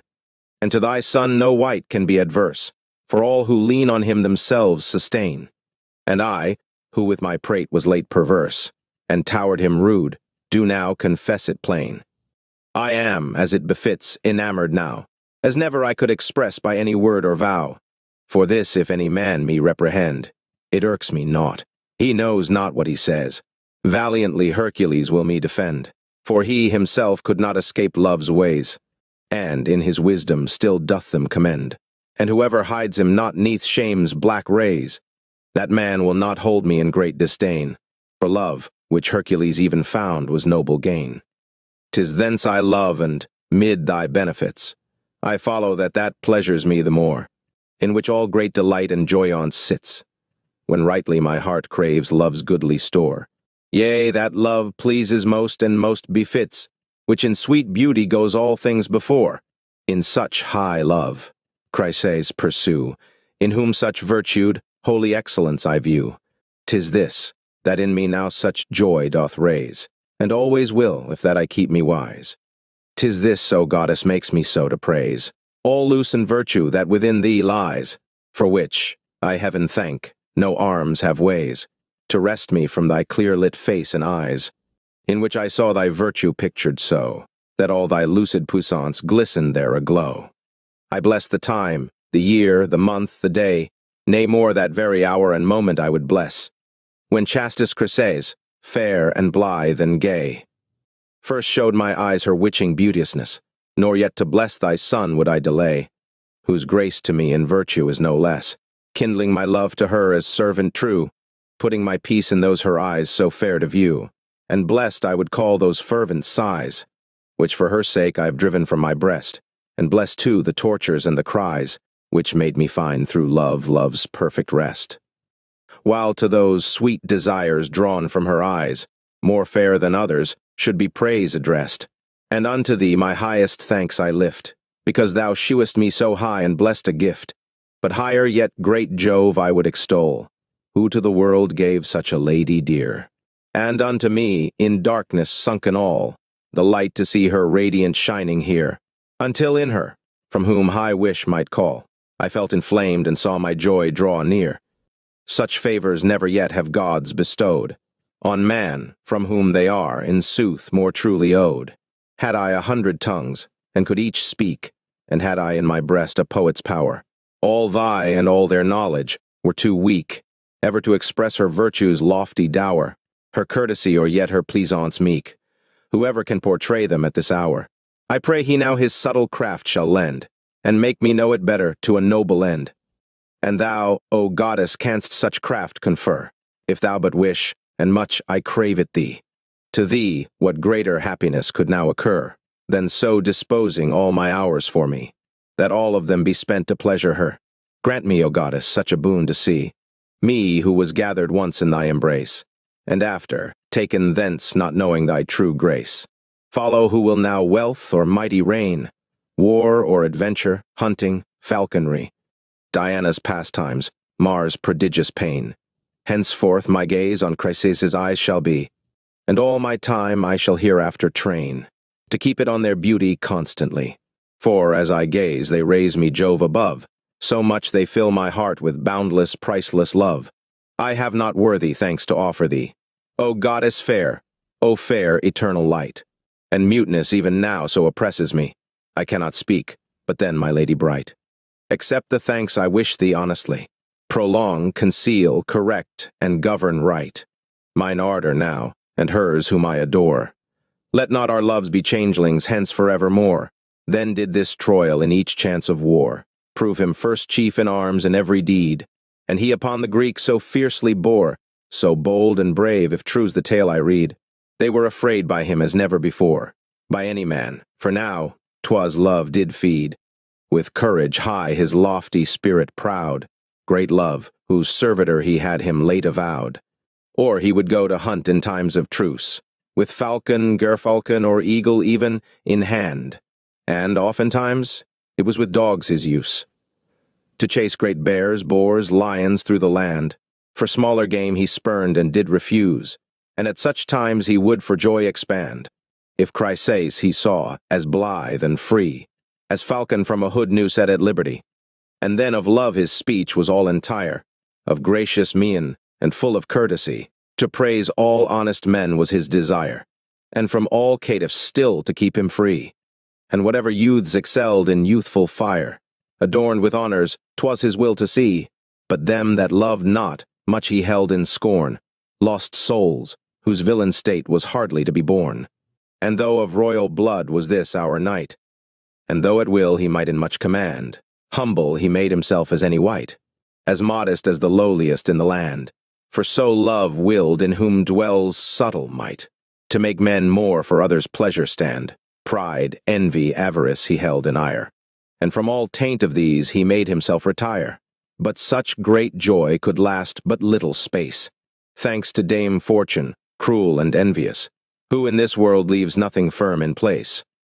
For some new chance, and oft it cometh thus, she turned from Troilo her cruel face, and all the joy he felt so copious, the fruits of Chryseis' love, she tore away, and for them did him but a bitter grief repay. Canto 4.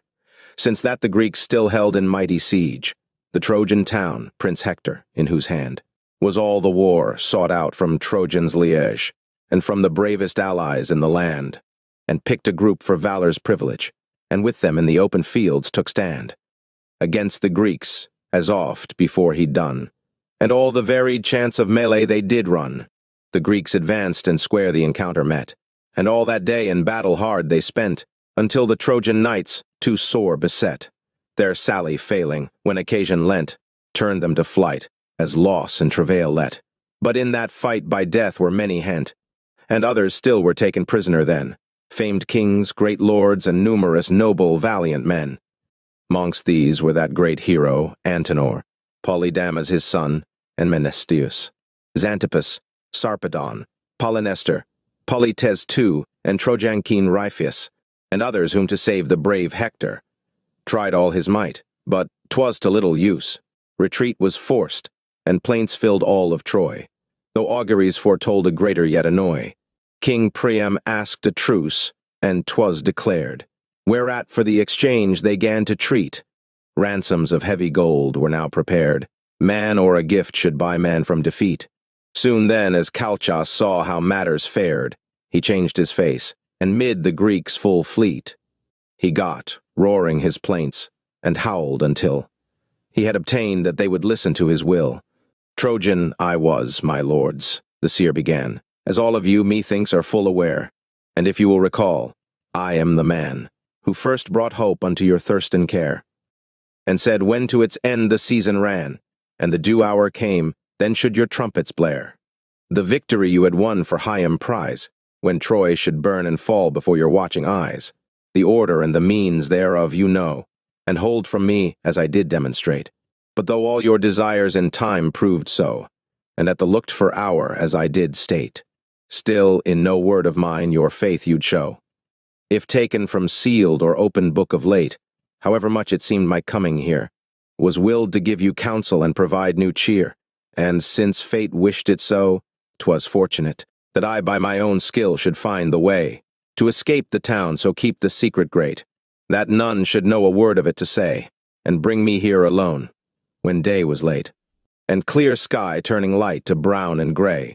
For come I have, and hither with me brought, of all the things I owned, no greater thing than naught. But for my leaving all I nothing care, save for that only daughter young and frail, whom I left back, O parent sans compare. For cruelty, his offspring so to fail. Would God I'd led her safe from there. But fear and fury made my courage pale. That is my cause of grief for leaving Troy. 'Tis that hath robbed from me all of my cheer and joy.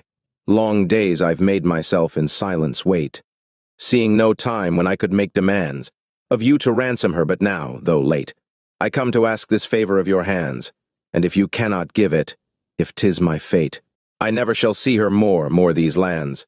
I'll wander never again, my life I'll scorn, careless to live or die in all things then forlorn. Here in your camp is many a Trojan peer, baron and lesser man ye would exchange. For captured Greeks the Trojans hold in fear. To give me one you could with ease arrange, and for the price of him, a price not dear, Chryseis' ransom.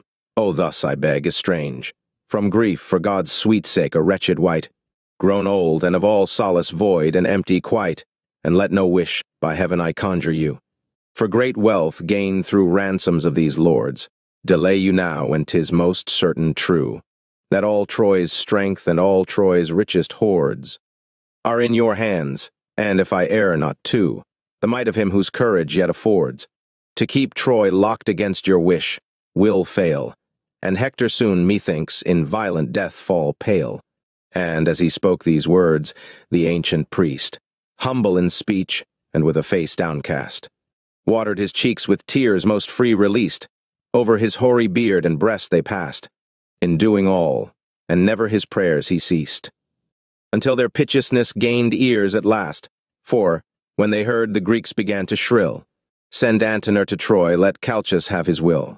Such compact made they, Calchas felt content, and envoys for the task they soon had chose.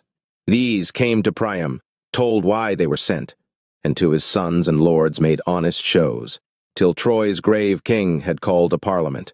The thing to weigh, and answer brief was lent. If Greeks to Trojans firm their pledge will hold, Trojans will hand to Greeks what prisoners they are. Troil stood near at that great conference, and heard the Greeks for Chryseis make request. Sudden his heart was pierced without defense, then sorrows quickened thrust him sore oppressed, and on his soul grief fell so stern intense, he felt he must die, sitting there distressed. Only with labor did he keep confined, as it behooved the love and sad complainings in his mind. Then he grew full of anguish and proud fear, and he began to wait the dread reply. Unwanted was the care fell on him here. The while he pondered what was best and why, whether his secret to his brother's ear he dared entrust when fortune ill was nigh. If Chryseis were to Calchas rendered now, how he might hinder that by any deed or vow. On one hand came then love, that made him feel ready to offer him gainst any fate, while on the other reasons stern repeal gave such proud high emprise a doubtful rate. For might not Chryseis, the thought was real, be brought thereby to fears most desolate? So will he, nil he, in his tristful woe, between two fires he stood, the fearful damoiseau, and while he brooded in such doleful wise, yet all suspense the barons still conferred, discussing much whatever did arise, what most was needful for what had occurred. and when they spake, it was with no surprise. To him who waited for their answering word, Chryses should be given incontinent. She never had been in any durance held or pent, as a field lily then by plowshare caught, and notched, falls low beneath the intense sun, and fades, its late rich color changed to naught, and paleness covering all, so pallor won, when into words their counsel full was wrought, and Greek and Trojan pledges had begun, till Troil swooned away, struck low by grief, for peril boundless quite, and lost sans all relief. Then him old Priam seized in quick embrace, and Hector and his brothers too, for fear. Now moved them all lest worse should prove his case. Each sought to succor him to death so near. One rubbed his pulse, another bathed his face, and each a prudent wight with love sincere labored to call his spirit back again, though for some little time it naught availed their pain. He lay among his kindred vanquished quite, and little breath was left in his pale frame. His face showed lifeless, tinged a death-like white, like dead he seemed, and living but in name. Such sorry guise was his in that sad plight. None saw that wept not for the pain that came, for all too cruel was that lofty tone. He heard, when 'twas declared the Greeks should Chryses own. A long time did his stricken spirit stray, in darkness lost ere it recovered all. Then, coming back, returned in quiet way, whence he, like one who waked at sudden call, rose sudden to his feet in deep dismay. A moment dazed, then, ere white could fall, on him and ask what pain 'twas hurt him so. He feigned some cause, and scaped with his new bitter woe, and towered his palace quickly, then he sped, without appeal or sign to any wight. So deep on sighs and sorrows had he fed, he wished no comrade in his dismal plight. And, come unto his room, Prince Troil said. He so lacked sleep that now of every night. He must needs be excused. His servants, too, might leave. Closing the windows first, he would not light perceive. To witness what then followed, lady fair, I cannot wish at all that thou be near. And yet my soul must know such heavy care, as fills both memory and mind with fear. Though of itself oppressed, 'twill little dare, for so my parting from thee keeps it drear. One jot to tell, unless thou give it aid, thou who hast caused the wound by which 'tis still afraid. To this time blithely have I sung in joy all the rich favor love gave Troilo, and what was mingled in it of annoy. Now I must turn from joy to somber woe, and even though thou like not mine employ, I cannot yet refrain, perforce I know. Thy heart will change, and with new pity view mine own life, given up so whole to grief and rue. But if my wishes ever reach thine ears, I pray thee by the love I bear to thee, give respite to my grievous woes and fears, and so restore my wonted joy to me, which at our parting turned itself to tears. Yea, if my death thou'dst bear aught heavily, return thou soon, for it is cherished naught, the life thou leftest me when parting pleased thy thought. Prince Troil in his chamber barred and dark, stayed desolate, without that any man suspected aught sans fear that men could hark, and there the grief that in his breast now ran, and made, through misadventure, such sad mark. To give release the caitiff then began, opening his heart in such a crazed way, he seemed not man but frenzied beast, thou wouldest say. Not otherwise a bull which mortal blow hath had goes leaping madly here and there, and, by his wretched roaring makes all know what torture 'tis hath fallen in his lair. So Troil struck now, in his mighty woe, his head against the wall with wild despair. He beat his face and breast most piteously, writhing his arms and hands in bitter agony. His eyes shed tears for pity of his heart, in copious weeping till they almost seemed two fountains whence abundant waters start. Deep sobs and sad complainings in him teemed, and vain words did him from his courage part. Words that, because the past had been misdreamed, went wild about, demanding naught but death, scorning and cursing all gods, fate, and mortal breath. But this his frenzy slowly yielded place, as length of time did soothe his bitter plaint. When once more on his bed he hid his face, the flame of grief still burning sans restraint, and then, ere time could many moments trace, arose to weep and sigh like zealous saint, because one head and breast could never bear the pain he wished to heap them with in his despair.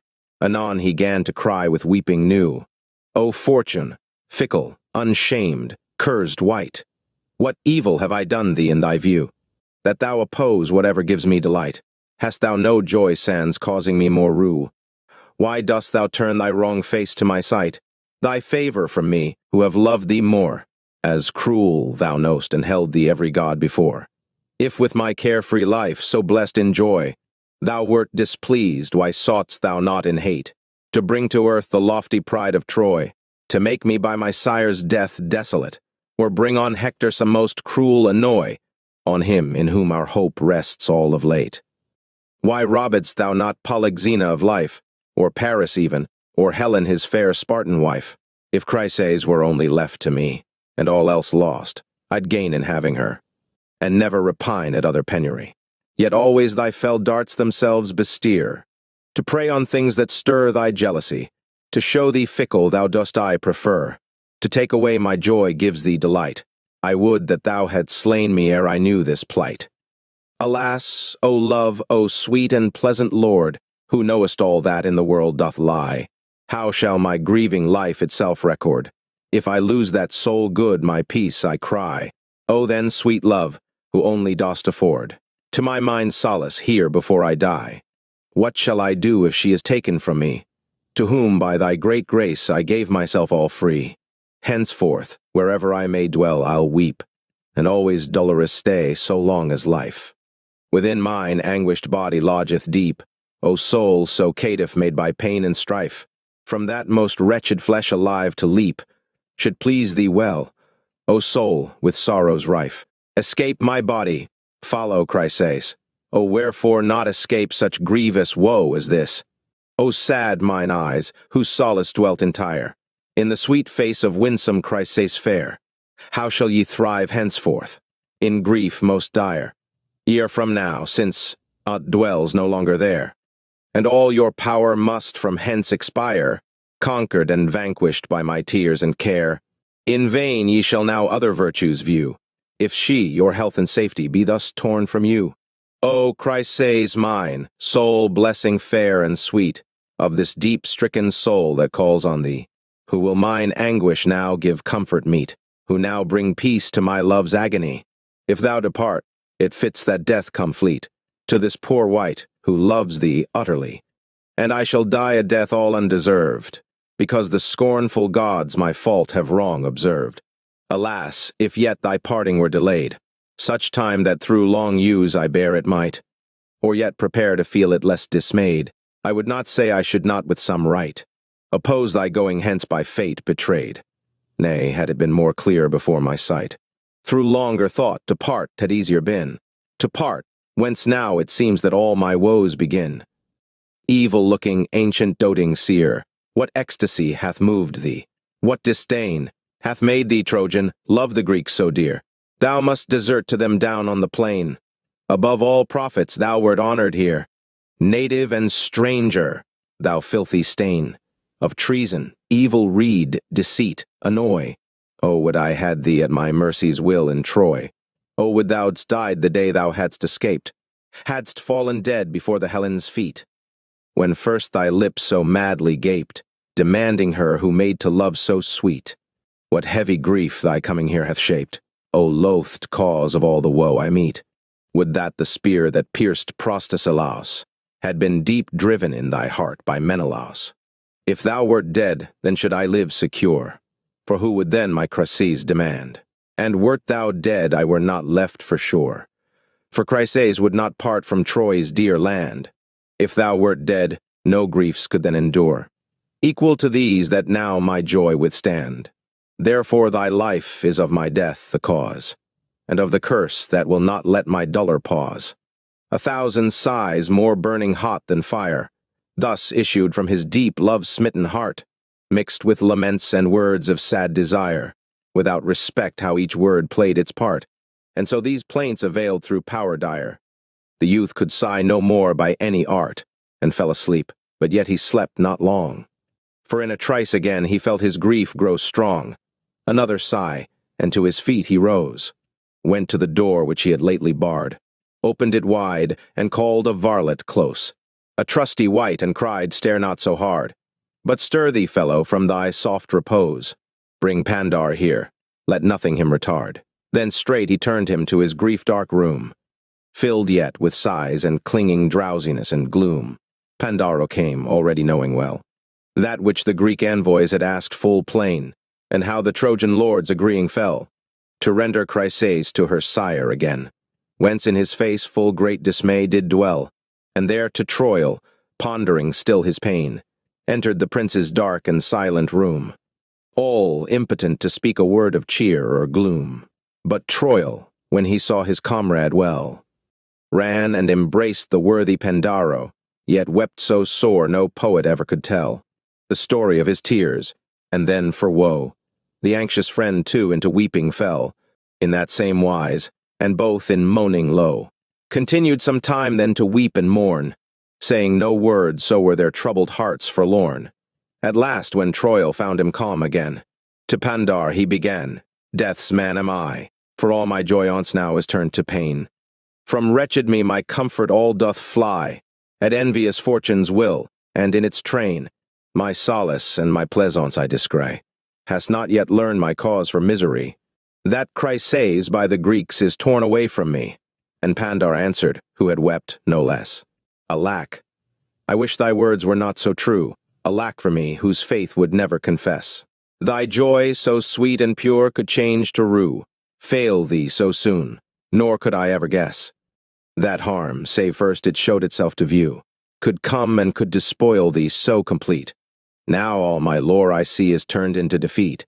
But yet, why give thyself such anguish now? Why feel thine is such grief and such torment?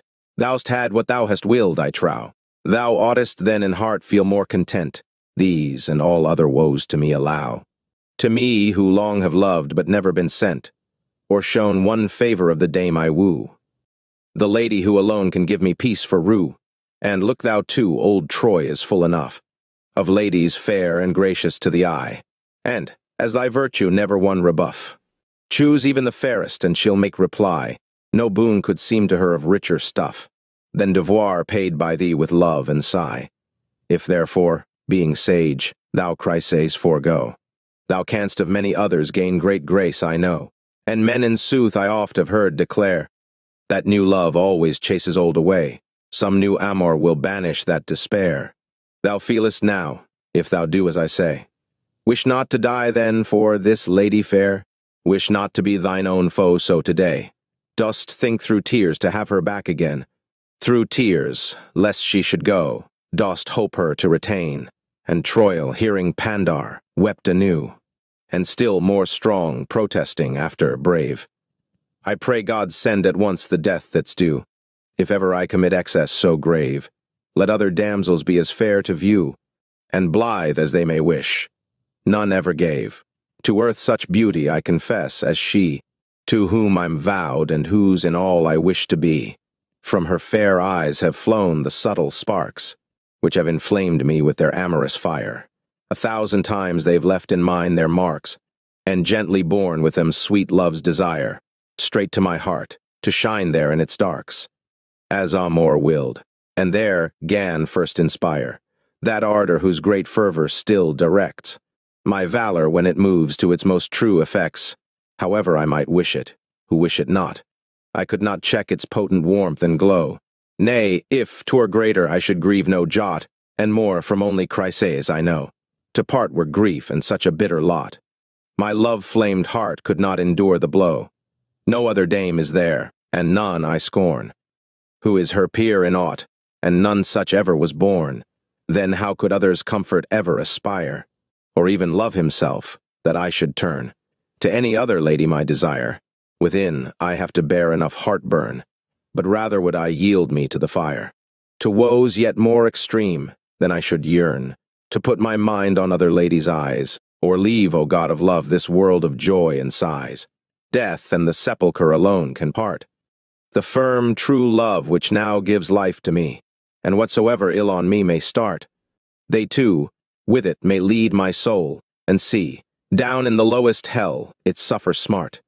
For there they'll weep for Chryses verily, the lady whose I'll be wherever I dwell, if love doth not, through death, forget to bear all well. Therefore, pardie, cease thou, my Pandaro, thy talk of other mistress for my heart, to enter therein where henceforth I know I will keep Chryses always with love's art, the sure seal of my joys, however woe. Now plague my mind, which labors in hard part, because she goes away of whom we speak, because we see no way to make the change we seek. Cease then to babble inadvisedly, for speech to make my pain less is but loss, and can be nothing more, we two shall see. For, Pandar, that is folly sheer and dross, too crude to cherish in the heart of thee. For every grief that moves our life across doth pass, whatever cursed fortune brings, and that man tells no truth who saith other things. But tell me, if my love means aught to thee, if still thou think it is a thing so light, to change one's love as late thou spakest me, why thou'st not changed thy path as is thy right?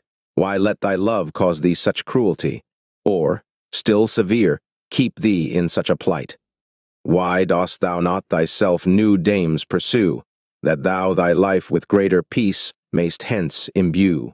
If thou, inured to live in love's torment, hast not had power to seek new mistress fair, can I, who lived with love in glad content, hope so to drive him from me in my care? As thou dost urge, and prithee what is meant, that now I see quick grief to me repair. I am in love in very different wise, from that in thy mind thou idly dost devise. In faith, Pandar, once love a mind doth seize, and enters there to be its joy supreme. Believe me thou, from there love never flees, nor can be driven, although sometimes I deem, in course of time love wanes by slow degrees, unless he sprang from poverty extreme, or grief, or death, or absence from one's may. So have fared many men at haps before today. What shall I then, I, sad misfortuned wight, if I lose Chryses in such a way? As I have lost her, why too, is it right? And tenor be exchanged for her, O say. Alack, death were more welcome in my sight, and never to have seen the light of day. More blessed, my heart despairs. Come death, draw near, O come, lest I too long in love should languish here. O death, thou'lt be to me as soft and sweet, as life appears to him who lives in joy. Thy face, once horrid now as fair I'll greet. O hie thee here and finish mine annoy. O tarry not, for in my veins such heat is kindled now it must me soon destroy. Let thy harsh blow bring comforting to me, and haste thee to a heart that sore desireth thee. Slay me, for God's sweet sake do not consent, that I so long in this dull world should thrive, and let me see my heart in glad content. Part from my corpse, O let it, death, arrive. I ask it thee, pardie, what more is meant, to give me joy than not to be alive? Thou slayest so much good at thine own will, to slay and pleasure me thou hast the power still. Thus wept in deep lament Prince Troilo, and Pandar likewise did, for very grief, yet often sought to ease his friend's deep woe, and piteously he offered him relief. But comfort nothing helped the cruel blow, while still his weeping grew beyond belief. Continually, and thereto, his lament. So much for his sad fate had swelled his discontent. And Pandar answered him, My dearest friend, if my appeals in nothing pleasure thee, and if to thee it seems too cruel end, to part from her, anon or presently, why not accept the power gods do lend, now to thy life and seize her instantly, to bear away, as Paris stole from Greece, Helen, that flower of dames who wrecked the world's long peace? Wilt thou in thine own Troy not venture even to carry off a dame that pleaseth thee? Thou wilt, if trusted all on me thou lean. Chase off thy grief, chastened off, and so make flee thine anguish, and these woes too plainly seen. Dry up thy tears, and let thy face be free. Let thy great spirit show itself once more. To make sweet Chryses ours, my prince, I do implore. And then to Pandar Troil made reply, I see, my friend, to drive away my pain. Thou wilt at nothing stop, but all must try. Yet all thou urgest, with other things as plain, I've thought on much and raise before mine eye, the while I'd weep and yield to grief again, to grief which somehow doth increase my power, keen though its shock hath been to make me pause and cower. But not therefore could I feel aught constrained. Good counsel, in love's fervor even, to scorn. Rather I thought and saw no wit was gained, The time forbade such error to be borne. For, if a citizen could be regained, and Antenor at that I much should mourn, to break my oath and fealty unto Troy, hap then what might, I never could such means employ. Besides, I fear with rapine violent, much I should harm her honor and her fame, nor do I know she'd therewith be content. I only know she loves me, sans all blame. Therefore my heart feels it in no way bent to try such means as wish that her good name be safe on one side, on the other, fear. To like unpleasant things they would not have appear. Then had I weened to ask by special grace. My father Priam should give her to me, then thought that were like accusation base, and making known things done in secrecy. I dared not hope he'd hearken to my case, and give her me through breaking utterly. The things he pledged, but knew he'd try to say, she was not of my rank, he'd find some royal may. So still I weep, and in love's maze remain, weary and unaware what I may do, because my might, whatever it may gain, through strength in love, I feel is failing too. On every side my hope flees off in pain, and causes of my grief grow ever new. I wish that I had died that luckless day, when I was first inflamed with passion in this way. And Pandar answered then, do as thou please. But, were I now enamored as thou art, with show of truth I'd bid farewell to ease, and whatsoever guilt became my part, did I possess the power thou canst seize. Unless that power some strange force rose to thwart, I'd use it all and bear her safe away. Whoso might be displeased, or whoso might gainsay, do not conceal thy love so subtilely, as now appears thou wouldst, when love's good still heats the enamored soul incessantly, while love plagues yet with wild and hardy will, hath his own way, and then so forcibly exposes thee to every torment ill. Wish rather thou to be checked by restraint, than die with torture in thy sad and sore complaint. And thine is not the task a dame to steal, who would be distant from thy high intent, but such a one as seeks no greater weal. And if for this great ill to thee were lent, or blame assigned, thou hast the power, I feel, soon to succeed in it to thy content, or yet to give her back, and fate doth aid him who is brave, who makes the timid more afraid. And if this thing should bring her any grief, quite soon thou'lt have thy peace with her again, and that she'd suffer not, is my belief. So much thy love for her would ease her pain, and for her fame she would soon feel relief, for that she lost, and little time complain. To speak thee sooth, the shame that Helen bore, this lady glad would bear could she thus please thee more. Pluck ardor then, be valorous once more. Love holds no idle laws of faith or care. Show of thy courage now its greatest store, and for thyself reward more rich prepare. I'll stand with thee each peril new before, as valiant as my power lets me dare. Deign but to act, my gracious friend, and lo, the gods will aid our cause with every well-struck blow.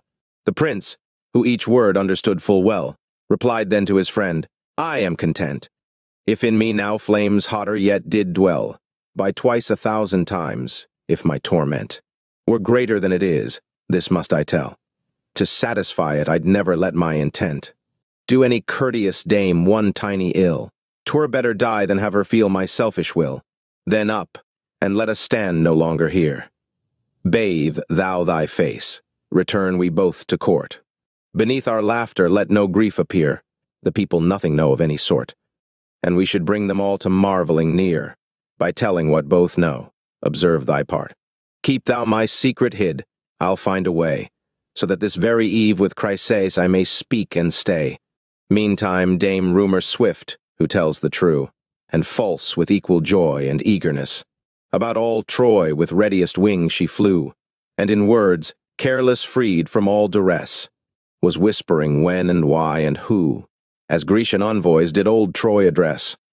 How each did act, how Priam his oath swore, to give Greece Chryseis and have back Antenor. And this news soon the lady Chryseis heard, who for her father cared no more. And, O sad heart of mine, came first her word, within, while deep she gan her lot deplore.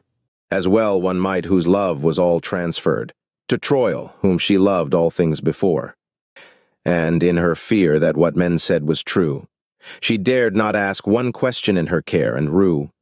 But, as we often see when new things chance, one lady to another oft will go, if well disposed her pleasure to advance. So on the day that brought fair crisis woe, full many came as 'twere to sing and dance, in pious joy with her for faring so. All 'gan explain what late occurred in Troy, the pact, her being soon exchanged, these ladies coy. While one began, in sooth, I feel so glad, now thou canst to thy father to sojourn.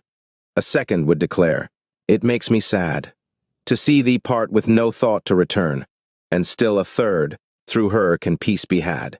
'Tween us and Greece, for Calchas you discern, as ye have heard, if we but with him treat, can make men as he wills take victory or defeat. This, and much other foolish female prate, she listless heard like one who was not there, sans answering, so mean she held its state. And yet her face was all too soft and fair, to hide those gentle thoughts of love and great. Come in her heart with what she heard of care. In body she was present, but her mind roams senseless otherwhere her Troilo to find. And these mistaken ladies, who believed, they offered comfort, stood and chattered so,